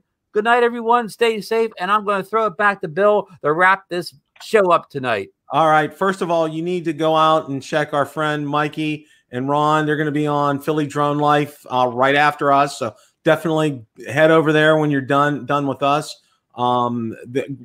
Mikey, you're a great guy. And always, Ron joining him, it's going to be always a good time. So make sure you do that. Tomorrow night, our good friend, Mr. Bill Thomas, Coast to Coast Drones, 8:30 Eastern time. Ron's going to be on tomorrow night, but he's going to have John Coopy on and going to be an FPV extravaganza tomorrow night. So if you want anything you want to know about FPV, John Coopy is the man as far as that's concerned, as far as I'm concerned, okay? John's head knowledge about FPV is off the freaking charts. So you definitely want to go in and tune in to Coast Drones tomorrow night. So with all that being said, all right, we're all going through a tough time, and I wanted to start off the show with a little bit of humor tonight. And if you didn't catch it, make sure you go back and watch the first 5. This is a pretty good meme, and I'll be sure to post it in my Facebook group and Facebook page. But Mr. Rogers had 3 rules in life for success: be kind, be kind, be kind. Okay. We're all going through this. This isn't something that's just hitting. It's not just like a hurricane hitting Florida or a bad snowstorm in New Jersey or in Idaho. Okay. This is a global. This is everybody. Everybody that can hear my voice is being affected by this. I had a good friend of mine from college pass away. I have a good friend of mine for high school right now. Just say a prayer. His name's Gene. He's fighting for his life right now, guys. He's in an intensive care unit with COVID-19. So say a prayer, some positive thoughts. I'm sure he would appreciate it. I was stunned to hear about that. So it doesn't discriminate, okay? And follow what your government tells you to do. they tell you to stay inside, stay inside. They tell you, you know, social distancing, wash your hands, do all this. I was reading today, and this just I'll be real brief here. Okay, that on MedCram on YouTube, and it's a good channel to check out. This virus attacks both your immune system and your lungs at the same time. It's a two-pronged attack. So, you know, do things to build up your immunity. Take vitamin C, take vitamin D, take zinc, okay? And most of all, you know, do the washing and the hands thing. We'll all get through this. We'll all get to the other side here, okay? You know, that's the good thing. You know, hunker down. We'll get to the other side. And when we get through, we're going to have a lot of fun. We're going to enjoy life again, okay? And we're enjoying life right now, okay? That's why I think these shows are so good, not only for you guys, but for us. We get to talk about drones for an hour and just totally escape what's going on in the world, okay? And I think it's fantastic. And I'm thankful. And also think about those who don't have jobs right now, you know, and be mindful of them. And if there's anything you can do for them safely, please go out there and do that. Also, I'll ask you to do this. If you patronize local restaurants, okay, and if they have gift cards available, buy gift cards online, okay? They would really appreciate it. Those mom and pop shops, okay, they're depending upon us to come back to them after all this is over for their very survival and for jobs, okay? This is what it's all about, all right? Well, I've said enough. I've stood on my soapbox long enough. You know, normally I always say, you know, it's a great day to fly, but I'm going to close like I've been closing things with stay inside, stay alive. Good night, everybody. Good night. Welcome to Build a Drone Reviewer Podcast, episode 58. Fimi X8 SE 2020 release, Zino 2 updates, and DJI news. Join Ron, Marcus, Lauren, and myself as we discuss the release of the Fimi X8 SE 2020. We compare the 2020 model with the 2018 model, and we give our recommendations. We also discuss the recent updates to the Zino 2 and what that includes, and also the latest news regarding DJI. So without any further ado, let's roll the broadcast in its entirety. Good evening. Welcome to Rotor Talk Live Season 3, Episode 14, Zino 2 stability issues. We're going to talk about the Fimi X8 SE 2020 and some DJI news that you're definitely going to want to stick around for. Marcus, how are you this evening? Doing really good, Bill. Man, I took the Zino 2 out today. I got all that new firmware installed and went out for a little flight. Did a waypoint mission with it, and it worked out really well. So yeah, more to talk about that in a little bit. Lauren, how about you? Well, I'm exhausted. I've been dealing all day with the good old rumor mill, and I've had literally over 200 texts, emails, and phone calls. So yeah, little tired, but I'm here. How about you, Ron?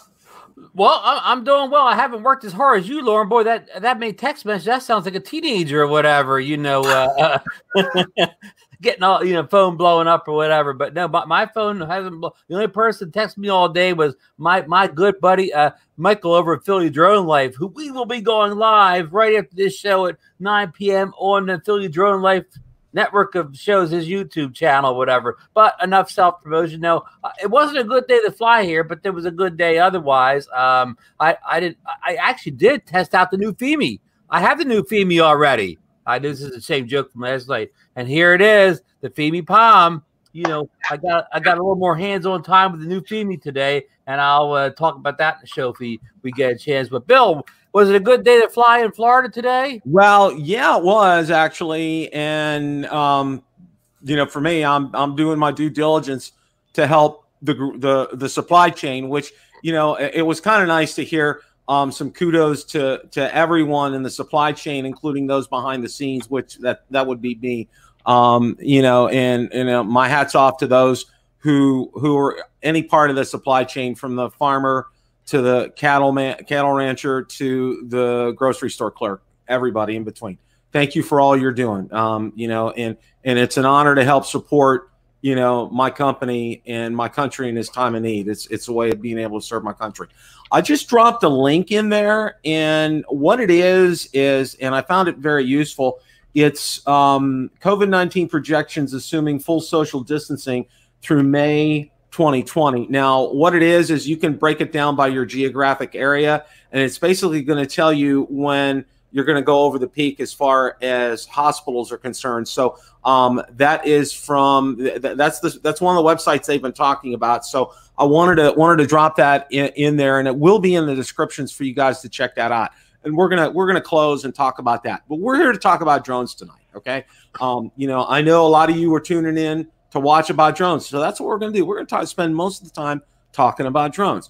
Well, you know, the Zino 2 has been a big hit. Okay. And, you know, there has been another firmware update. So without any further ado, I'm going to have Mr. Ron Braun tell us about this firmware update, and then also tell us what he found in this firmware update. Ron, take it away. Thank you, Bill. It was a rash of firmware updates for the Zino 2 last week.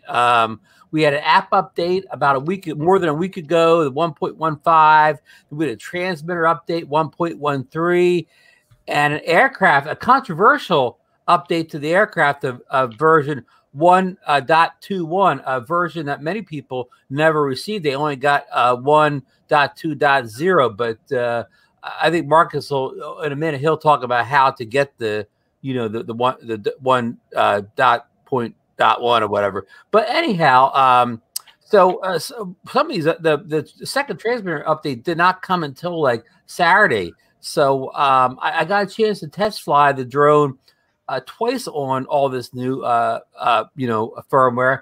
And I had what I called the perfect hover Saturday. It took off on the beach in a little bit of breeze and hovered up there just like a DJI drone. But I know from my good buddy Marcus and other people online, that's not the experience of all the Zino 2 pilots with the updates.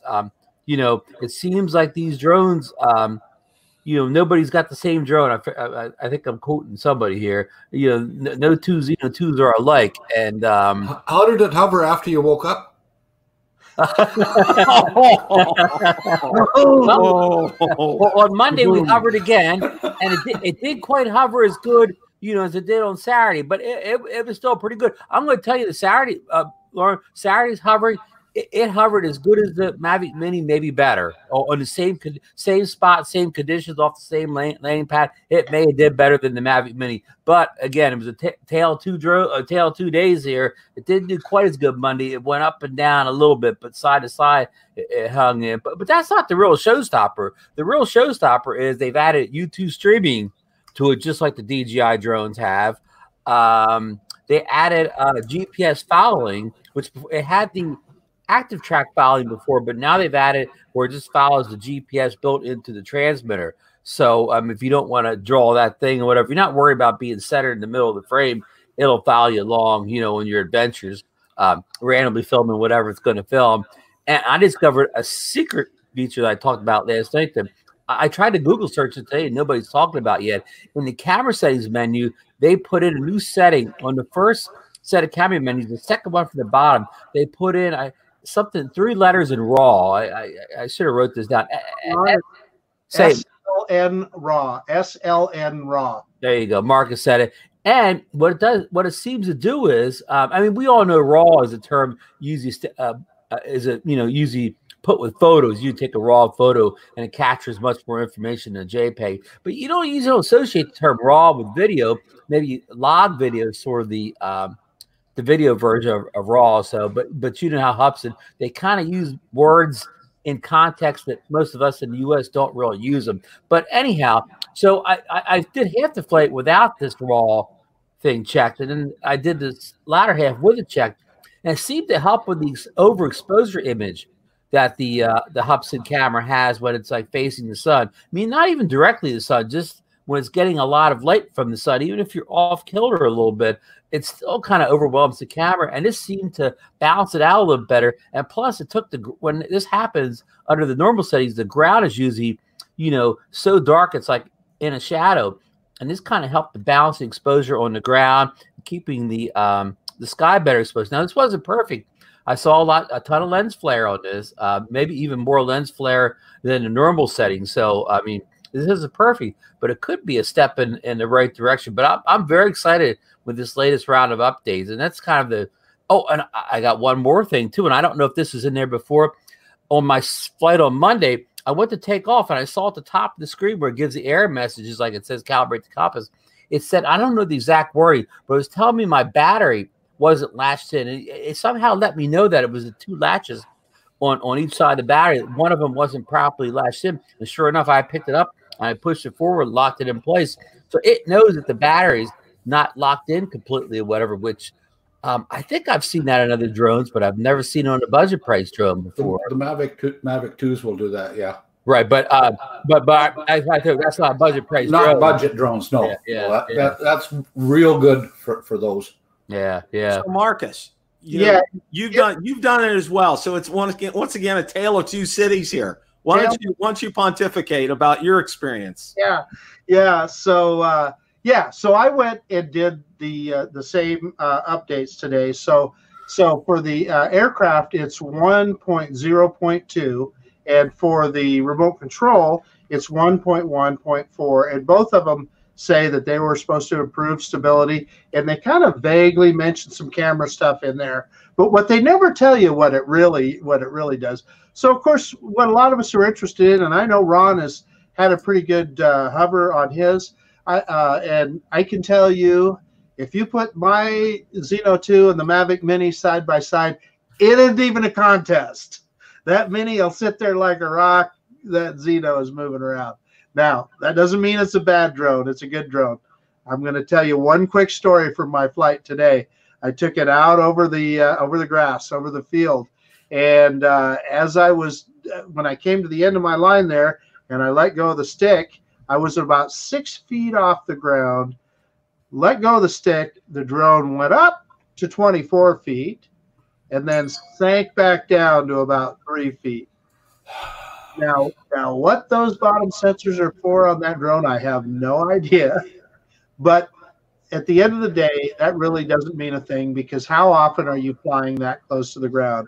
When you have that drone up in the air, you never even know that. So that is just kind of one of those things that's fun to test and so forth. Now, that said, that feature that Ron discovered, that SLN video, and Ron, I have kind of a theory on that I think that may be Hubsan's version of HDR. And Bill, I'm going to ask you for the screen here, and I'm going to play a section of it here. Well, hold.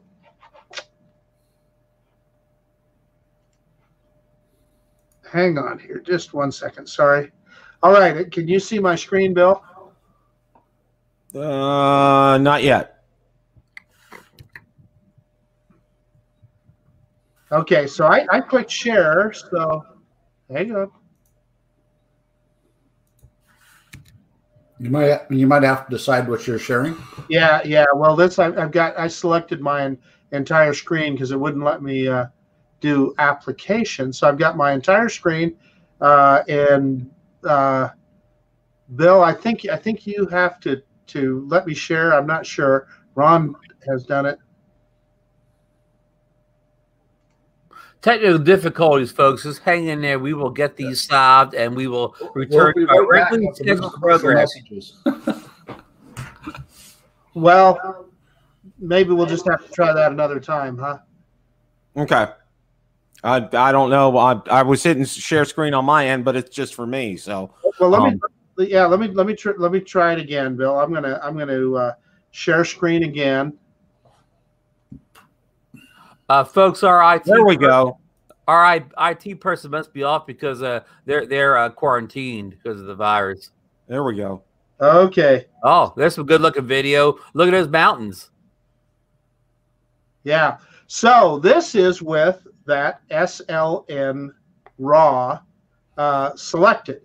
And Ron, I got a theory. So what I've noticed here is that, you see the sky real well, and the ground is real vivid and everything. Could this be Hubsan's version of HDR? I think you may be onto something there, Marcus. It almost looks like it's a polarizing filter on there because yeah, it does a real good job. So in fact, I like it so much. I don't know why I would fly in any other version. And so in fact, right here you can see I raised the camera so that it was half sky and half ground to really, you know, give it a chance to blow out the ground, and it's not doing it. And this was taken midday, so the sun is kind of directly up. And I was in sport mode there, so the minute I hit forward, it dropped the gimbal. But let me show you then in regular mode. So this is the difference. This is in regular mode. So I'm saying that SLN looks a lot better. What do you guys? Yeah. think? Oh yeah. Definitely. Yeah. No doubt. Ron, this was a stellar find. You're going to make the Hubsan Hall of Fame right now for that. Yeah. Yep. Okay, so you guys have seen enough of that. Oh, definitely. That was wow. Very impressive. That was definitely going to you know. Laura was so impressed he left for a second. Yeah. I hit the button. Okay. Well, you know, one of the things that I have to say, and I think I talked about it last night, is, you know, and I think both Ron and Marcus mentioned it as well, is, you know, Hubsan's been on top of stuff. And, you know, from where the Zino 1 started to where it ended up, that's the whole reason I decided to get a Zino 2 from Ron and Marcus's experience in the updates they've done. And Hubsan has been really on top of things. And if this is their answer to, you know, this, you know, supposed lens flare issue, or, you know, or giving us, you know, something else, it's very noteworthy. And I think it's great. And Marcus, thank you for that video. That's going to be fantastic. When you do a video on that, that people are by the thousands are going to watch that. Literally. I mean, seriously. And you saw it here first in the Build a Drone Reviewers show. That's right. That's right. Let me give credit where credit is due. Ron Brown is the guy that discovered it, and he is the guy that figured it. I probably wouldn't have ever even seen it if Ron hadn't found it. So, you know, while we're on conspiracy theories, you know what it was, Marcus? Hubsan was watching that show we did last week where we were talking about the new Fimi X8 2020. And remember, we were talking about how, you know, the new Fimi has HDR. We were saying, well, you got to either choose whether you want 4K 60 with the Zino 2 or you want 4K 30 with HDR for the Fimi. You know, it's always a choice. But now, so Hubsan said, oh, you know, Marcus and Ron are right. We're going to throw HDR. We're going to have them both. That's it. I bet you're right, Ron. It could be right, Ron. You know, you were the master at this. What's the guy's name that runs Hubsan? Sam Lee. Sam Lee was watching. Sam Lee was watching. There you go. That's why Ron Brown gets paid the big bucks. Yeah. Yeah. I got to cash a stack of checks. You know, right as soon as the show's over. Sam Lee said, hold my beer to the owner of Xiaomi. Okay. He says, hold my beer here. Okay. We're gonna up you one on this. And what's the DJI guy? What's the owner or the Frank Wang? He probably even called Frank Wang up and said, hey, I'm coming for you, brother. This is fun. I'll be coming for you, especially when DJI leaves the U.S. We're going to be talking about that just later on, folks. Just hold on. That's later on. Okay, that is coming up here. In the business, they call that a teaser. That's a teaser. Okay, Ron's pretty good with that. So, and good with the teasing too. What we're going to talk about now is, and it's actually my video on it is actually doing real well. We're going to talk about the Fimi X8 SE 2020. Now, I know Ron and Marcus did a special show. I think it was over the weekend about it. So what we're going to do is we're going to take a look at, and Marcus is holding up his Fimi X8 SE, the 2018 version. So we're going to take a look.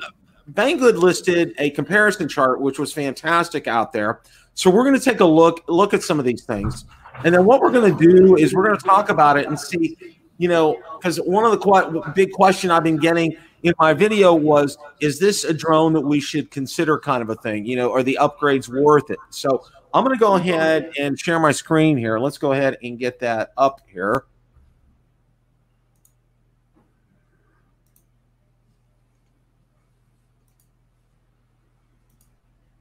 All right. Now, this is the first screen that what it does is it's basically comparing again the 2020 version of the aircraft itself against the 2018 version. And the notable things here, almost everything is the same. You're seeing a difference in flight time of 2 minutes. Okay. And the weight is something else that has changed that I noticed on this as well. The 2018 is 790 grams. This is 765. The other thing that I noticed on here too was the satellite positioning systems. It lists GPS plus GLONASS plus BEIDUO, and then on the 2018 version, it's GPS plus GLONASS. I have no idea what this is. This BEIDUO. It could be their version of Lease 2, like it's on the Hubsan. It could be their version of OcuSync. Maybe that's why they have the increased range. We don't know. But this could be a D in there. Maybe that could be the Build a Drone Reviewer satellite network. It could be. It could be. I think it's the Chinese version of GPS. Okay. Is what that is. All right. We're going to go ahead and look at the next one here. This is a remote controller, and really it's about the same. There's really no differences here at all. I'm going to go ahead. We'll move to the next one here. The gimbal, there was no differences listed.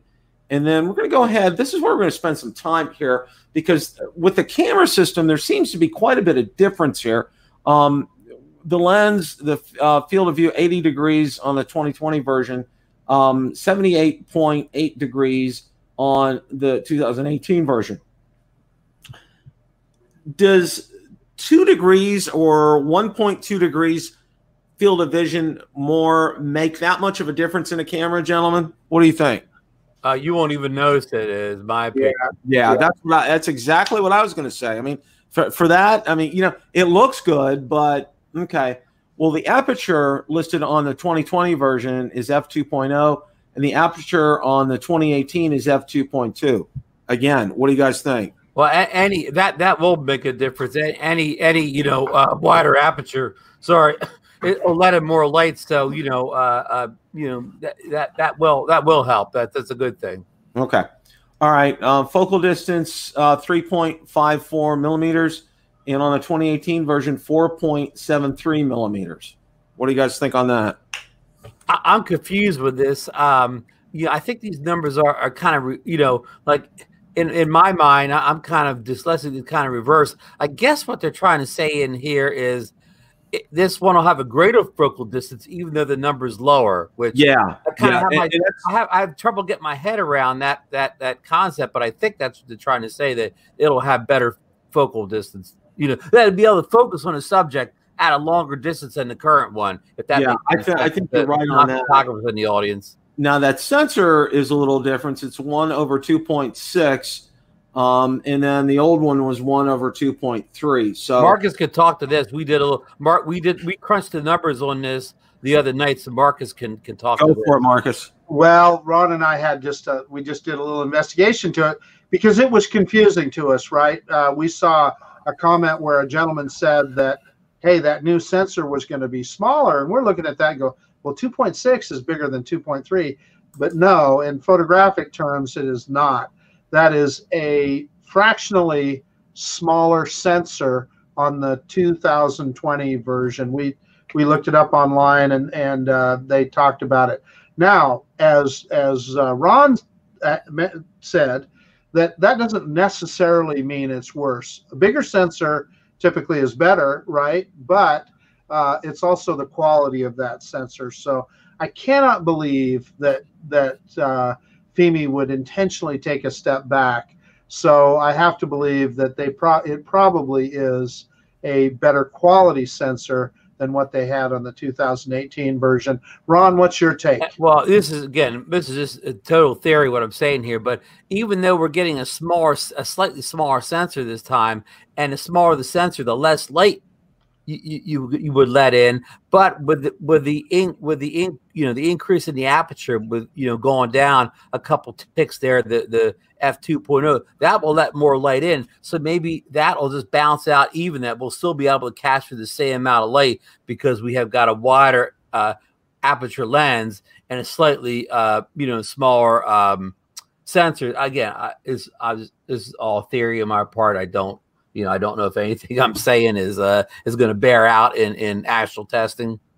Yeah, we're spitballing. No doubt. Yeah, and that's because these differences aren't large, but there are some differences. Now the shutter speed, it has 32-1/8000s, and then on the 2018 version, it's 8-1/8000s. I don't know enough about this. What do you guys know about this? Well, basically that shutter speed is you can do a longer exposure with that one. Okay. On the 2021, just want to get back onto the sensor thing a little bit. Sensor size is not necessarily everything. It all depends on your pixel size that are on the sensor, because the larger the pixel is that's on the sensor, the more sensitive it's going to be for light and better for the, especially for the low light performance.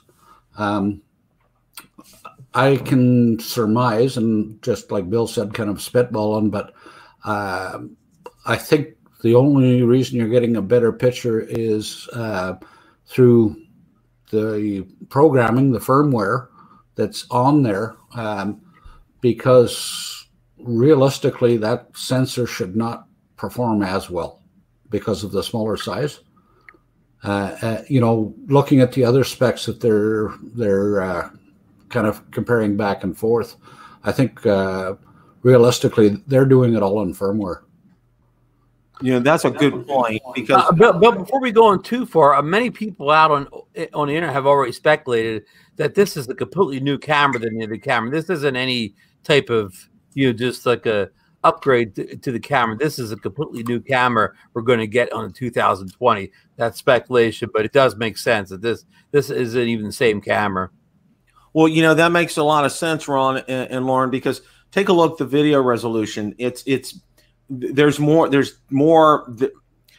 options for video resolution on a 2020 than there is on the 2018, and that's always a good thing, because you can adjust it to if the environment you're flying in, whether it's sunny day, cloudy day, whatever you're going to be shooting, you can adjust that resolution to be able to suit your need. And I like it. It gives you a lot of options. And anytime you have options as far as choosing a resolution is concerned, I think that's pretty great, because, and obviously too, if you want to go out there, and also, and I'll talk about this, and then I'll get your feedback. The memory card, it'll take now up to a 256 gig on the 2020, whereas on the 2018 it took a 64 gig. So with all this being said, it's probably a new camera. I would have a tendency to agree with that, guys.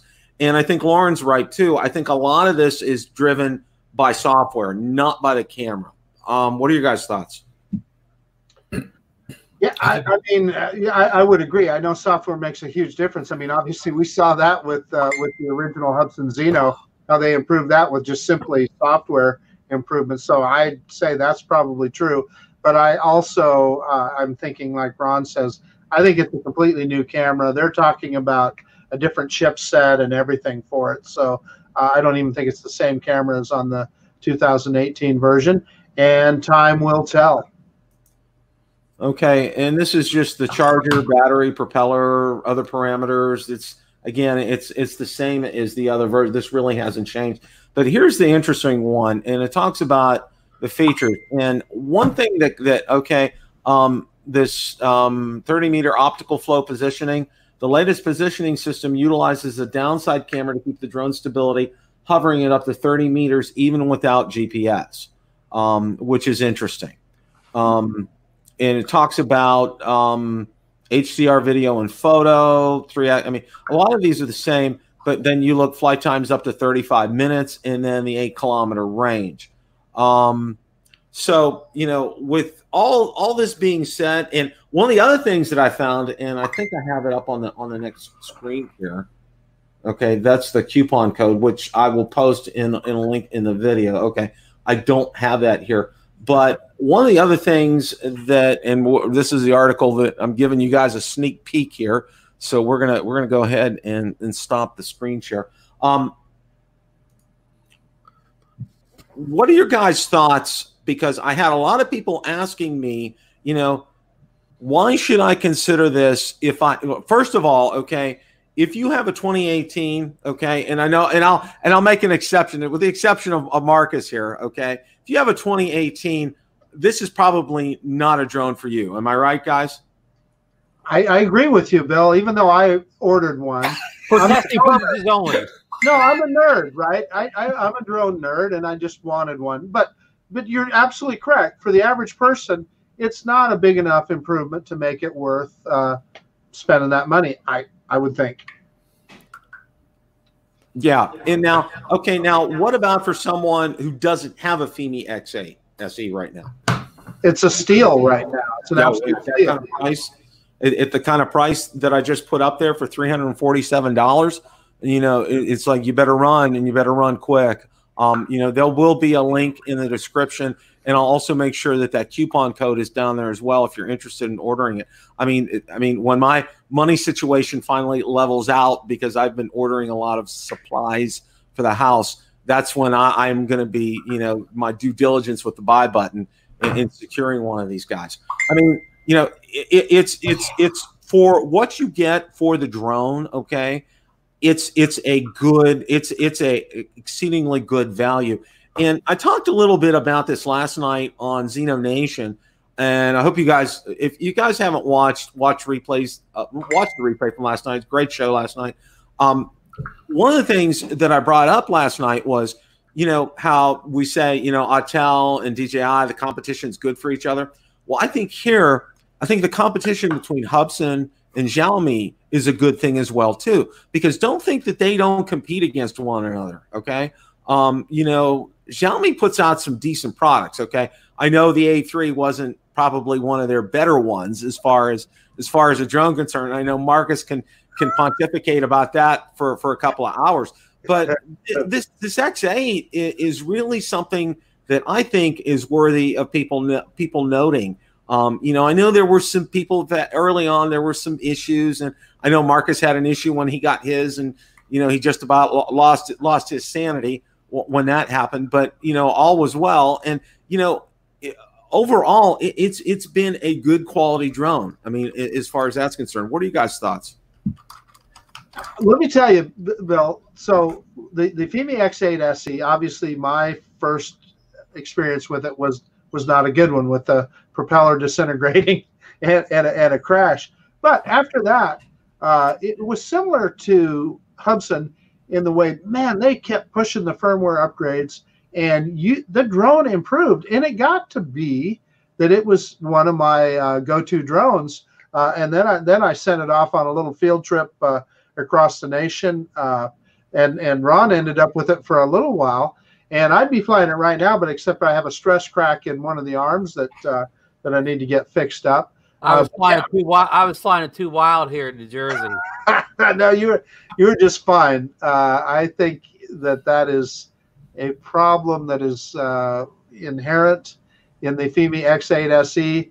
And if you own one, you better be inspecting the arms as you go along. So I bought a new arm for it, and I'm going to get it repaired. And Bill, to your point, what I'm looking forward to doing is having the 2018 version and the 2020 version side by side. Yeah, that'll be good. And we can answer a lot of these questions, right? We'll take a look at. Oh yeah, especially, you know, when you the proof will be when you put your 2018 version video on one side and your 2020 version. I mean, there's going to be the proof right there, and we'll see that. And I think the other thing, because I know both Ron and Marcus have mentioned this, you know, it doesn't lose. It's not a question of losing signal as far as the range is concerned, but there is a question a lot of, you know, that FPV kind of fades out after so long. And I know Ron found that to be the case when he was flying, when Marcus gave him his to fly. Is that right, Ron? Well, I mean, it's not that you lose the FPV; it just goes real low resolution, where you know it's you know, this is probably a mean thing, but it's so low resolution you don't think you're getting good video because it looks like it's real low standard definition video. It's not that good. It goes away. It gets real low res quickly. Yeah, and hopefully, that's another thing that we can find out as far as that's concerned. Because from the quality that I've seen, from Ron's videos and from Marcus's videos, they look great from the Fimi X8 SE. So we're going to kind of wrap this segment up, but there will be a link in the description, and there will be a coupon code. It's $347, guys. I mean, it's really a steal. It's something you definitely should take a look at. All right, now we're going to talk about DJI news, and boy, what news! Let me tell you this, okay? Lauren is tired tonight, all right, and there's a reason he's tired. We're going to get to that here in just a quick second. Let me go ahead and share the screen here, and do it right this time. Oh boy, there we go. All right, now let's go ahead and drop chat out here. Okay. This article, and it's in SUAS News, is DJI leaving the U.S., okay? Say it ain't so, Bill. Say it ain't so, Ron. It's okay. It ain't so. And with that, I know Lauren has spent most of his day on that, okay? And he really is tired because he's had numerous texts and messages and everything. Lauren, I'm going to let you kind of drive this for a little bit here, and then we'll kind of interject. We know it's not so, but kind of enlighten us here a little bit, and maybe this will get out to a lot of people so you can stop getting texts all hours of the day and night. Yeah, please don't text Lauren. Yes, thank you. What happened was, geez, I don't even know where to start, but DJI made some business decisions, and it's no big shock to anybody literally in the world that every country's economies have been affected by the coronavirus. And so that's no real big shock. And is any company that wants to survive beyond a week, sometimes you have to make business decisions. And at this particular time, DJI made a few business decisions. One of those being that they decided to do a little bit of restructuring and stuff. So that started part of the rumor mill going. And it was just simple restructuring. And then the other thing was, because of the downturn in the economy, some of the dealers that used to have financial terms with DJI, things like Net30, some of the dealers that were having problems even paying their bills at Net30, DJI cut them off their terms, and basically, as a dealer, if you made your order, you had to prepay for your order up front, and that kind of upset a few people. And with DJI, there's a DJI dealers network where dealers can talk to one another and stuff like that. And so the grumblings went on there until finally, I guess somebody decided they were going to go public with their thoughts on what they figured was happening, whether it's fact or fiction. They decided that they were going to go public with it. And from that point forward, one publication did decide to pick it up and took everything the person said as gospel. And of course, when one publication does it, then the next publication picks it up. And, it's the old gossip game. So it is absolutely, I can tell you 100% not true. They are making business decisions at DJI, but that's to be expected with any business, whether you're, starting out or a 100-year-old company. Some of them are not going to be popular, but if they don't make these decisions, then they will not, they'll not be around to do business in the future. I've seen a few people have mentioned on here tonight, they wanted to know about the Mavic Air 2. I can tell you with pretty much certainty to not expect that in the near future. There was plans to release it in the first half, actually more specifically in May or June of this year. It now looks like that's going to be held off. It's not because of any financial reasoning for DJI other than why have a party if nobody's going to show up? And by that, there's a lot of people that that are going to be very mindful of their pennies. You know, there's a lot of people who have lost their jobs. There's a lot of people who have got a lot of financial insecurity at the time. And right now, buying a new drone would be, shall we say, the furthest thing on their mind.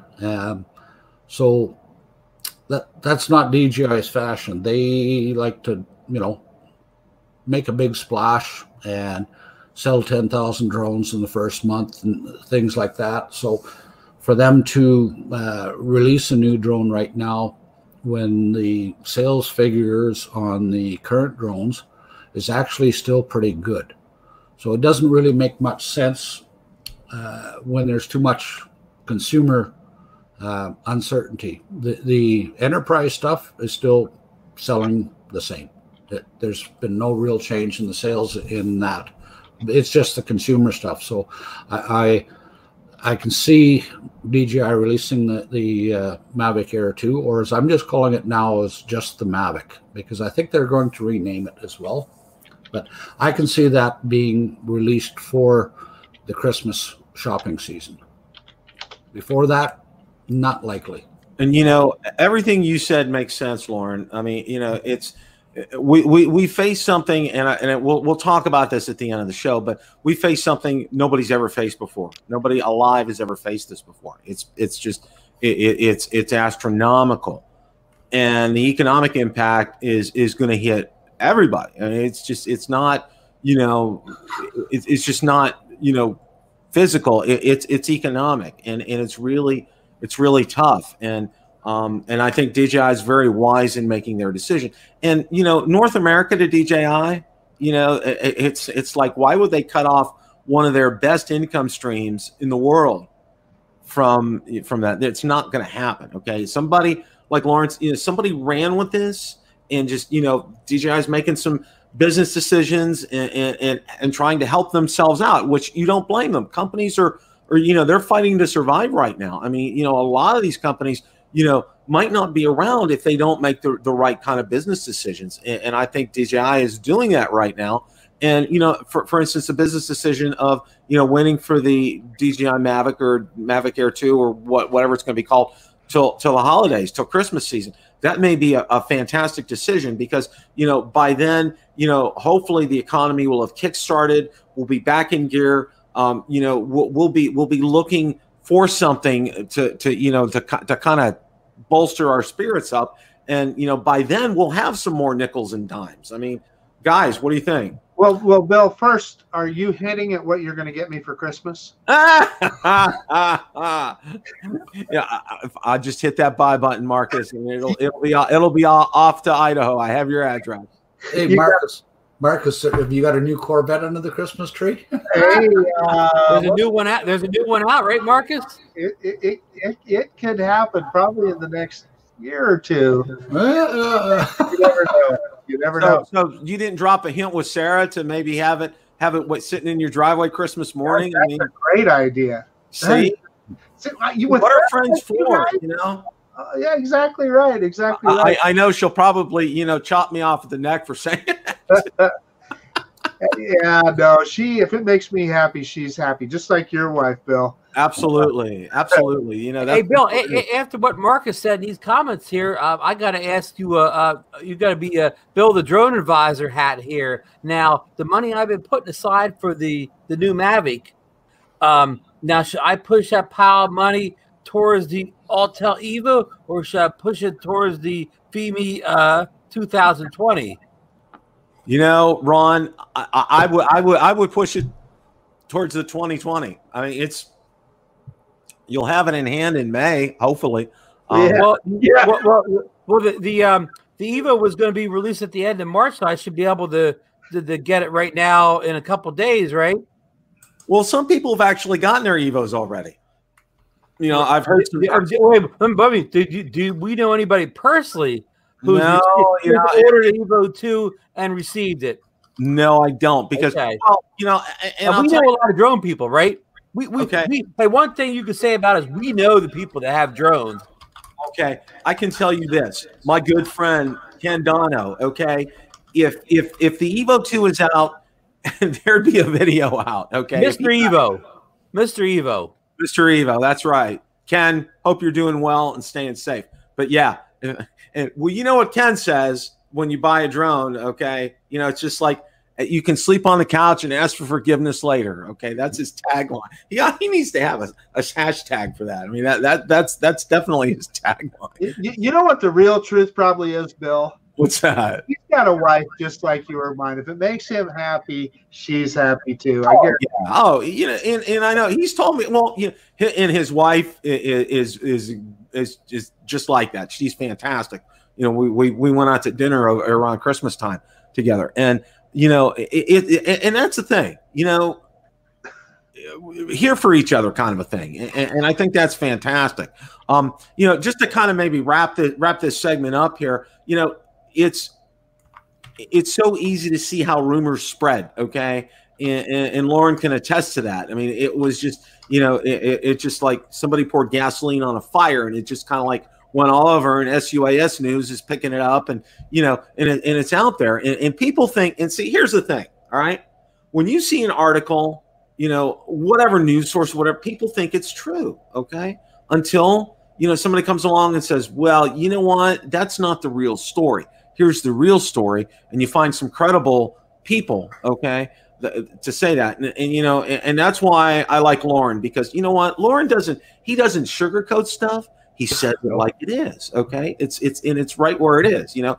And Lauren, if I could send your favorite adult beverage tonight, I would, okay, for the kind of day that you had.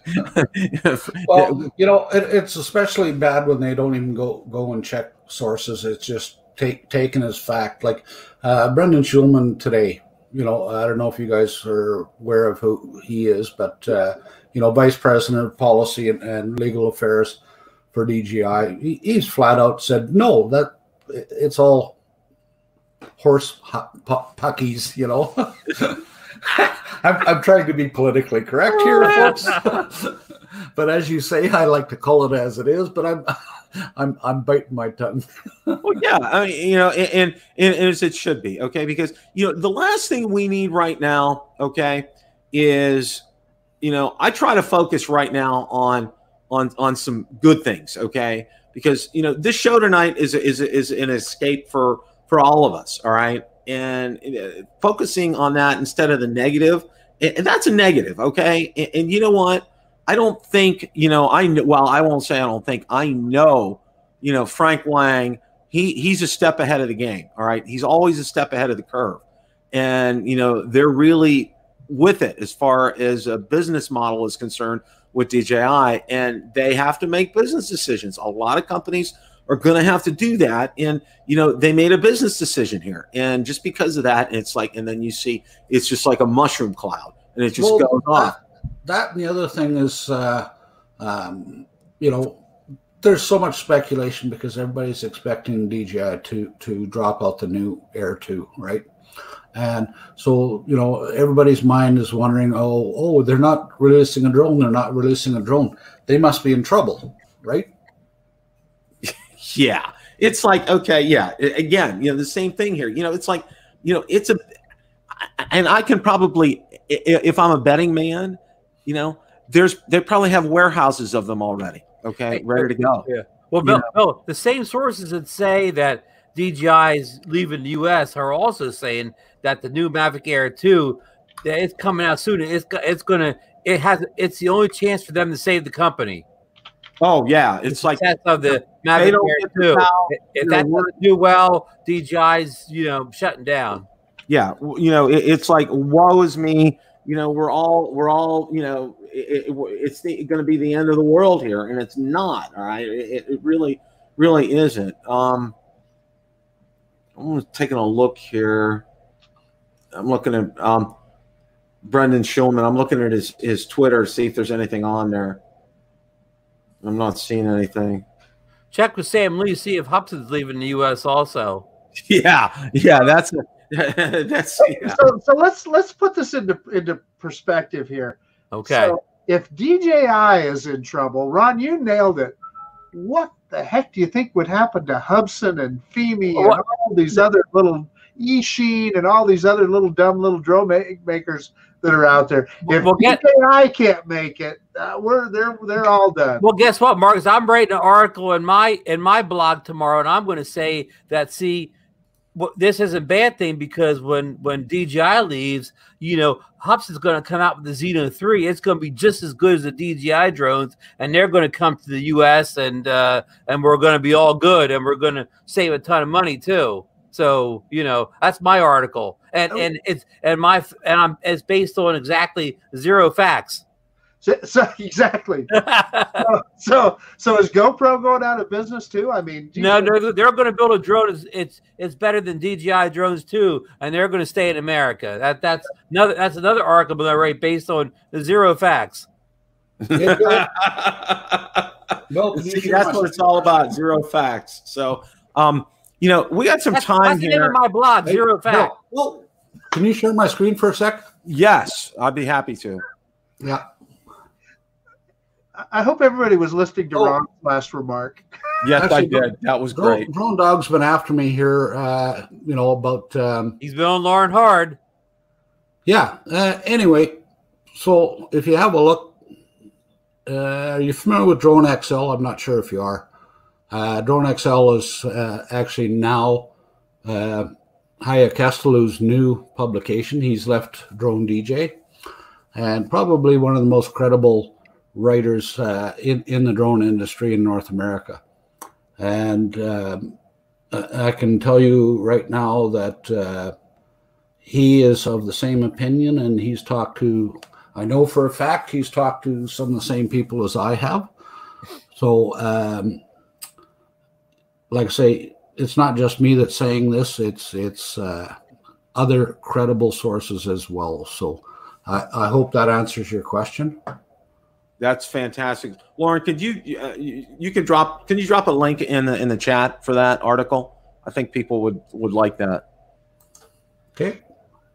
Yeah, no, that was great response, Lauren. I think that is exactly right. I mean, yeah, that's perfect. That is absolutely perfect. So one of the things I want to do here is I want to spend the last 10 minutes here, and kind of go around and get some closing thoughts together. And we spent most of the show just kind of like the elephants in the room, and we kind of pushed the elephant aside for a while. But I want to go ahead and let Marcus and Ron and Lauren kind of pontificate and share their thoughts here, and take your time, guys. And I'm going to share a special video clip here at the end when you guys are done. So take it away, Marcus. Okay, thank you, Bill. So yeah, hey, listen, we're all in the middle of this COVID-19 thing, and it is no fun. And Lauren touched on it, and Bill touched on it, and Ron touched on it. Listen, there are people that are in serious trouble now, not just medically, but financially. They don't know how they're going to pay their rent next month, et cetera, et cetera. So it is incumbent upon all of us to take care of each other and be nice to each other. When you're tempted to flame somebody online or somebody cuts you off on the freeway, let them have that lane. Let's all call your neighbor, make sure your neighbor has what they need. Let's everybody kind of take care of each other. And further, I don't know about every state of the union, but here in Idaho, our governor is allowing us to go outside as long as we maintain social distancing. And they very specifically say near to home. Well, I'm fortunate that I've got a park, a school grounds actually, that's about a block and a half from my house. So I'm still able to fly. So I took the Zino 2 up today and had a nice flight with it. Tried out a waypoint mission and stuff. And I know you guys feel the same way, but there's nothing that puts me in a better mood than going out and flying a drone. So, let's kind of focus on those things, and let's keep everybody's spirit up and do the best we can. And Mr. Ron Brown. Well said, Marcus. I want to thank you for all those thoughts, and I'm going to second them or ditto them. I couldn't have said any better. I'm going to go another direction here and give us first, I want to thank Lauren for coming on the show tonight and debunking a bunch of rumors out there that that were probably unsubstantiated or whatever, and he put a lot of people's fears at rest, which I think is a good thing. It's like you guys said, in these trying times, we don't need to be worrying about I won't even say the words I was going to say, but misinformation or whatever. So thank you, Lauren. And I also want to mention a drone I don't think we talked about it all. Somebody said in chat, the Skydio 2 just got an update in the last couple of days. It was only for Android for the past couple of days, but this morning it went live for iOS. So go, fire up your Zino 2, go into your settings, look for the update. It's there. It's not the showstopper everybody was looking for with the increased range or whatever, but it's got, a lot of bug fixes. I know Bill Thomas has already tested out, and he reports good information. Speaking of Bill Thomas, drop by Coast to Coast Drones Drone Therapy tomorrow night, 8:30 Eastern Standard Time. Drone Sensi's on. They're going to talk about Hitman films and all the effects you could do, whatever. Should be a great show. And I'm going to check out I'm going to have videos up soon on the new Fimi, not the new Fimi 2020, but the Fimi Palm camera, which looks a lot like a camera you may know by a company with 3 letters in the title that we talked about tonight. But so far so good on this. I still have a lot more testing to do, and I'm going to throw it over to Lauren. Okay. I guess the biggest thing I got to say is if you think today's story is outrageous, you ain't seen nothing yet. I really hate to say it, but realistically, in the drone business, everything is slow.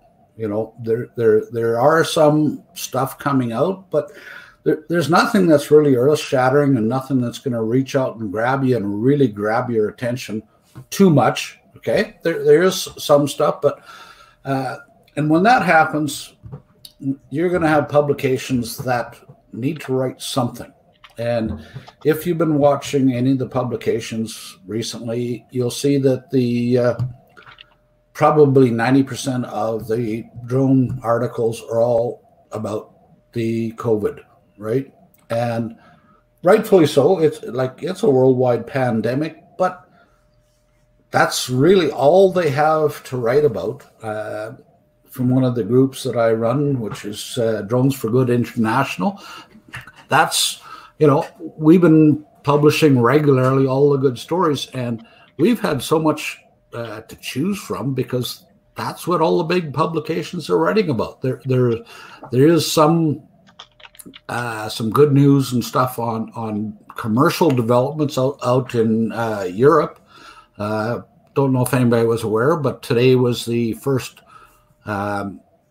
actual commercial delivery of insulin by drone done over in Ireland. It happened today. But the thing being is, that's kind of newsworthy, but there's not really that much happening. So they're writing about, all the COVID stuff. And once they run out of those stories, then they're going to be grasping at straws for just about anything and everything. So take everything with a grain of salt.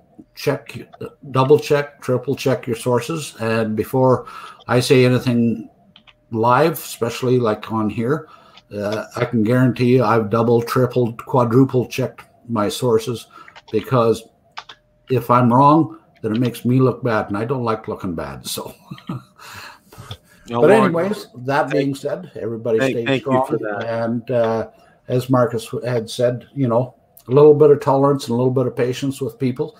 You haven't got any idea of what that person is going through. They could have lost their job because of the COVID, and they're upset. So you might be very fortunate that you haven't been overly affected. Everybody will be affected, but just little bit of patience with everybody, and we'll all come through it together. Well said, Lauren and Ron and Marcus. First of all, I'd like to start off with a little bit of humor here in my closing, okay? And I found this, and now if you grew up back in the day, okay, you probably remember the Bee Gees, okay? Who doesn't remember the Bee Gees, okay? And guess what? I actually saw them in concert, okay? I don't know if I want to say I'm proud of that or not, but anyway, okay. This group did a song, and I'm going to drop the link in the chat, and it'll be in the description. It's called "Staying Inside," Coronavirus Bee Gees parody. And obviously I can't play it because I could get a copyright strike. I don't want to do that. But I'm going to drop a link, and you guys need to watch it. It is absolutely hilarious. But it makes a good point. Now, I don't know if you guys have taken a look and seen my hashtag. I changed my hashtag tonight. And my hashtag down there, I'm trying to point my finger there, down there says "Stay inside, stay alive." One of the things that I can't say enough is now's not a time to be gallivanting around. Okay, do your business, get home, and stay home right now. I mean, that's paramount, and it's working. And I think that's one of the things. We're seeing some encouraging signs here. So number one, my first message is to be encouraged here. Okay. There's a lot of talk about hydroxychloroquine and some other drugs that are showing a lot of promise right now. And it's a drug that's already been out there, and it's been used to treat malaria for years. The only known side effect is diarrhea from that. Okay. It's like, would I rather have COVID-19 or get rid of it and have a little bit of diarrhea? You make the obvious choice here. One of the other sobering things is, and this is why you don't even want to think about getting it, because, and Marcus can attest to it, being on a ventilator is not a picnic. All right. I know my dad was after he had open heart surgery. Marcus can attest to that. And one of the other things that they're saying now, even if you do survive COVID-19, if you're going through a bout of it, you could have permanent heart damage. So yeah, it's just, you want to avoid this at all costs. The other thing I want to say is this: I'm proud of our supply chain here in the United States. I can't speak for other countries, but I'll speak for the United States. And that starts with the farmers that farm, the cattlemen. That starts with also the truck drivers, meat processing plants, and food distribution centers, and ultimately grocery stores. Okay, I can't be more proud to be a part of this industry. I mean, I don't serve on the front lines, but I think of my brothers and sisters here at Publix who are in the stores every day, who are cleaning the stores every day, who are cashiers, and literally, it's like they're having to be so careful every day with things. But what they're doing is they're keeping our country going. And, I have to say, the vice president called everyone who is in that industry out tonight is you're right underneath the frontline workers. And we all know who the frontline workers are. And I'm going to thank all the nurses, all the doctors, but also think of people, all the techs, all the phlebotomists, all the X-ray technicians, and all the ones who help make up the medical field right now. They're all at risk. They're all exposing themselves, and they all have loved ones. So keep them in your thoughts and in your prayers. Okay. And one of the things I'm going to do is this, and I got to agree with Marcus here, and I know Lauren and Ron have kind of spoken to it as well. Guys, the petty childishness that you see, there's no time for that. Okay. Literally. Okay. It's when you see people who are, hitting, doing massive dislikes on videos, or, going out there and throwing flame comments out there and everything. Okay. There's no time for this right now. Okay.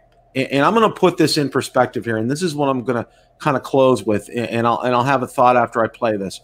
And Lauren, deepest sympathies on the loss of your friend. I know that was hard for you. And right after I found that out that night, I found out I lost a friend from college, and it was a very good friend. And if you've watched the news lately, you may have seen this clip. Now I'm going to play this clip from Facebook, so there won't be any issues on it. My friend was from college, and I knew him. And I want to say this: he was a pastor at a church. He was the most real person I think I've ever met in my life. Okay, he didn't dislike anybody ever. People that made fun of him, never, never, never. Okay, he was all about doing good. He was all about love thy neighbor. Okay, he exemplified that, and he lived Mr. Rogers' 3 statements: be kind, and be kind. Okay, and that was how he got ahead. Well, I'm about to play a clip, and then I'll talk about the clip, and then we'll close.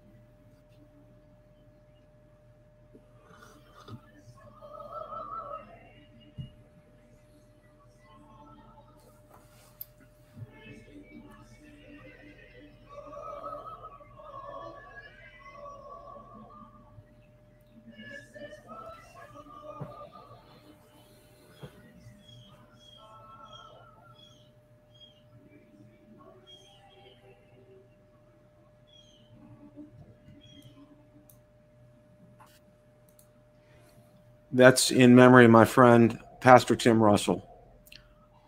I usually close with "It's a great day to fly," but my hashtag now is going to be what I'm going to be closing with until we can get through this. And my hashtag and what I'm going to say is stay inside and stay alive. Everyone be safe out there. Our thoughts and prayers are with you all. Please be safe. And we want to see you here next week for Rotor Talk Live. Till then, have a great week, and please be safe. Good night, everyone. Thanks for joining us.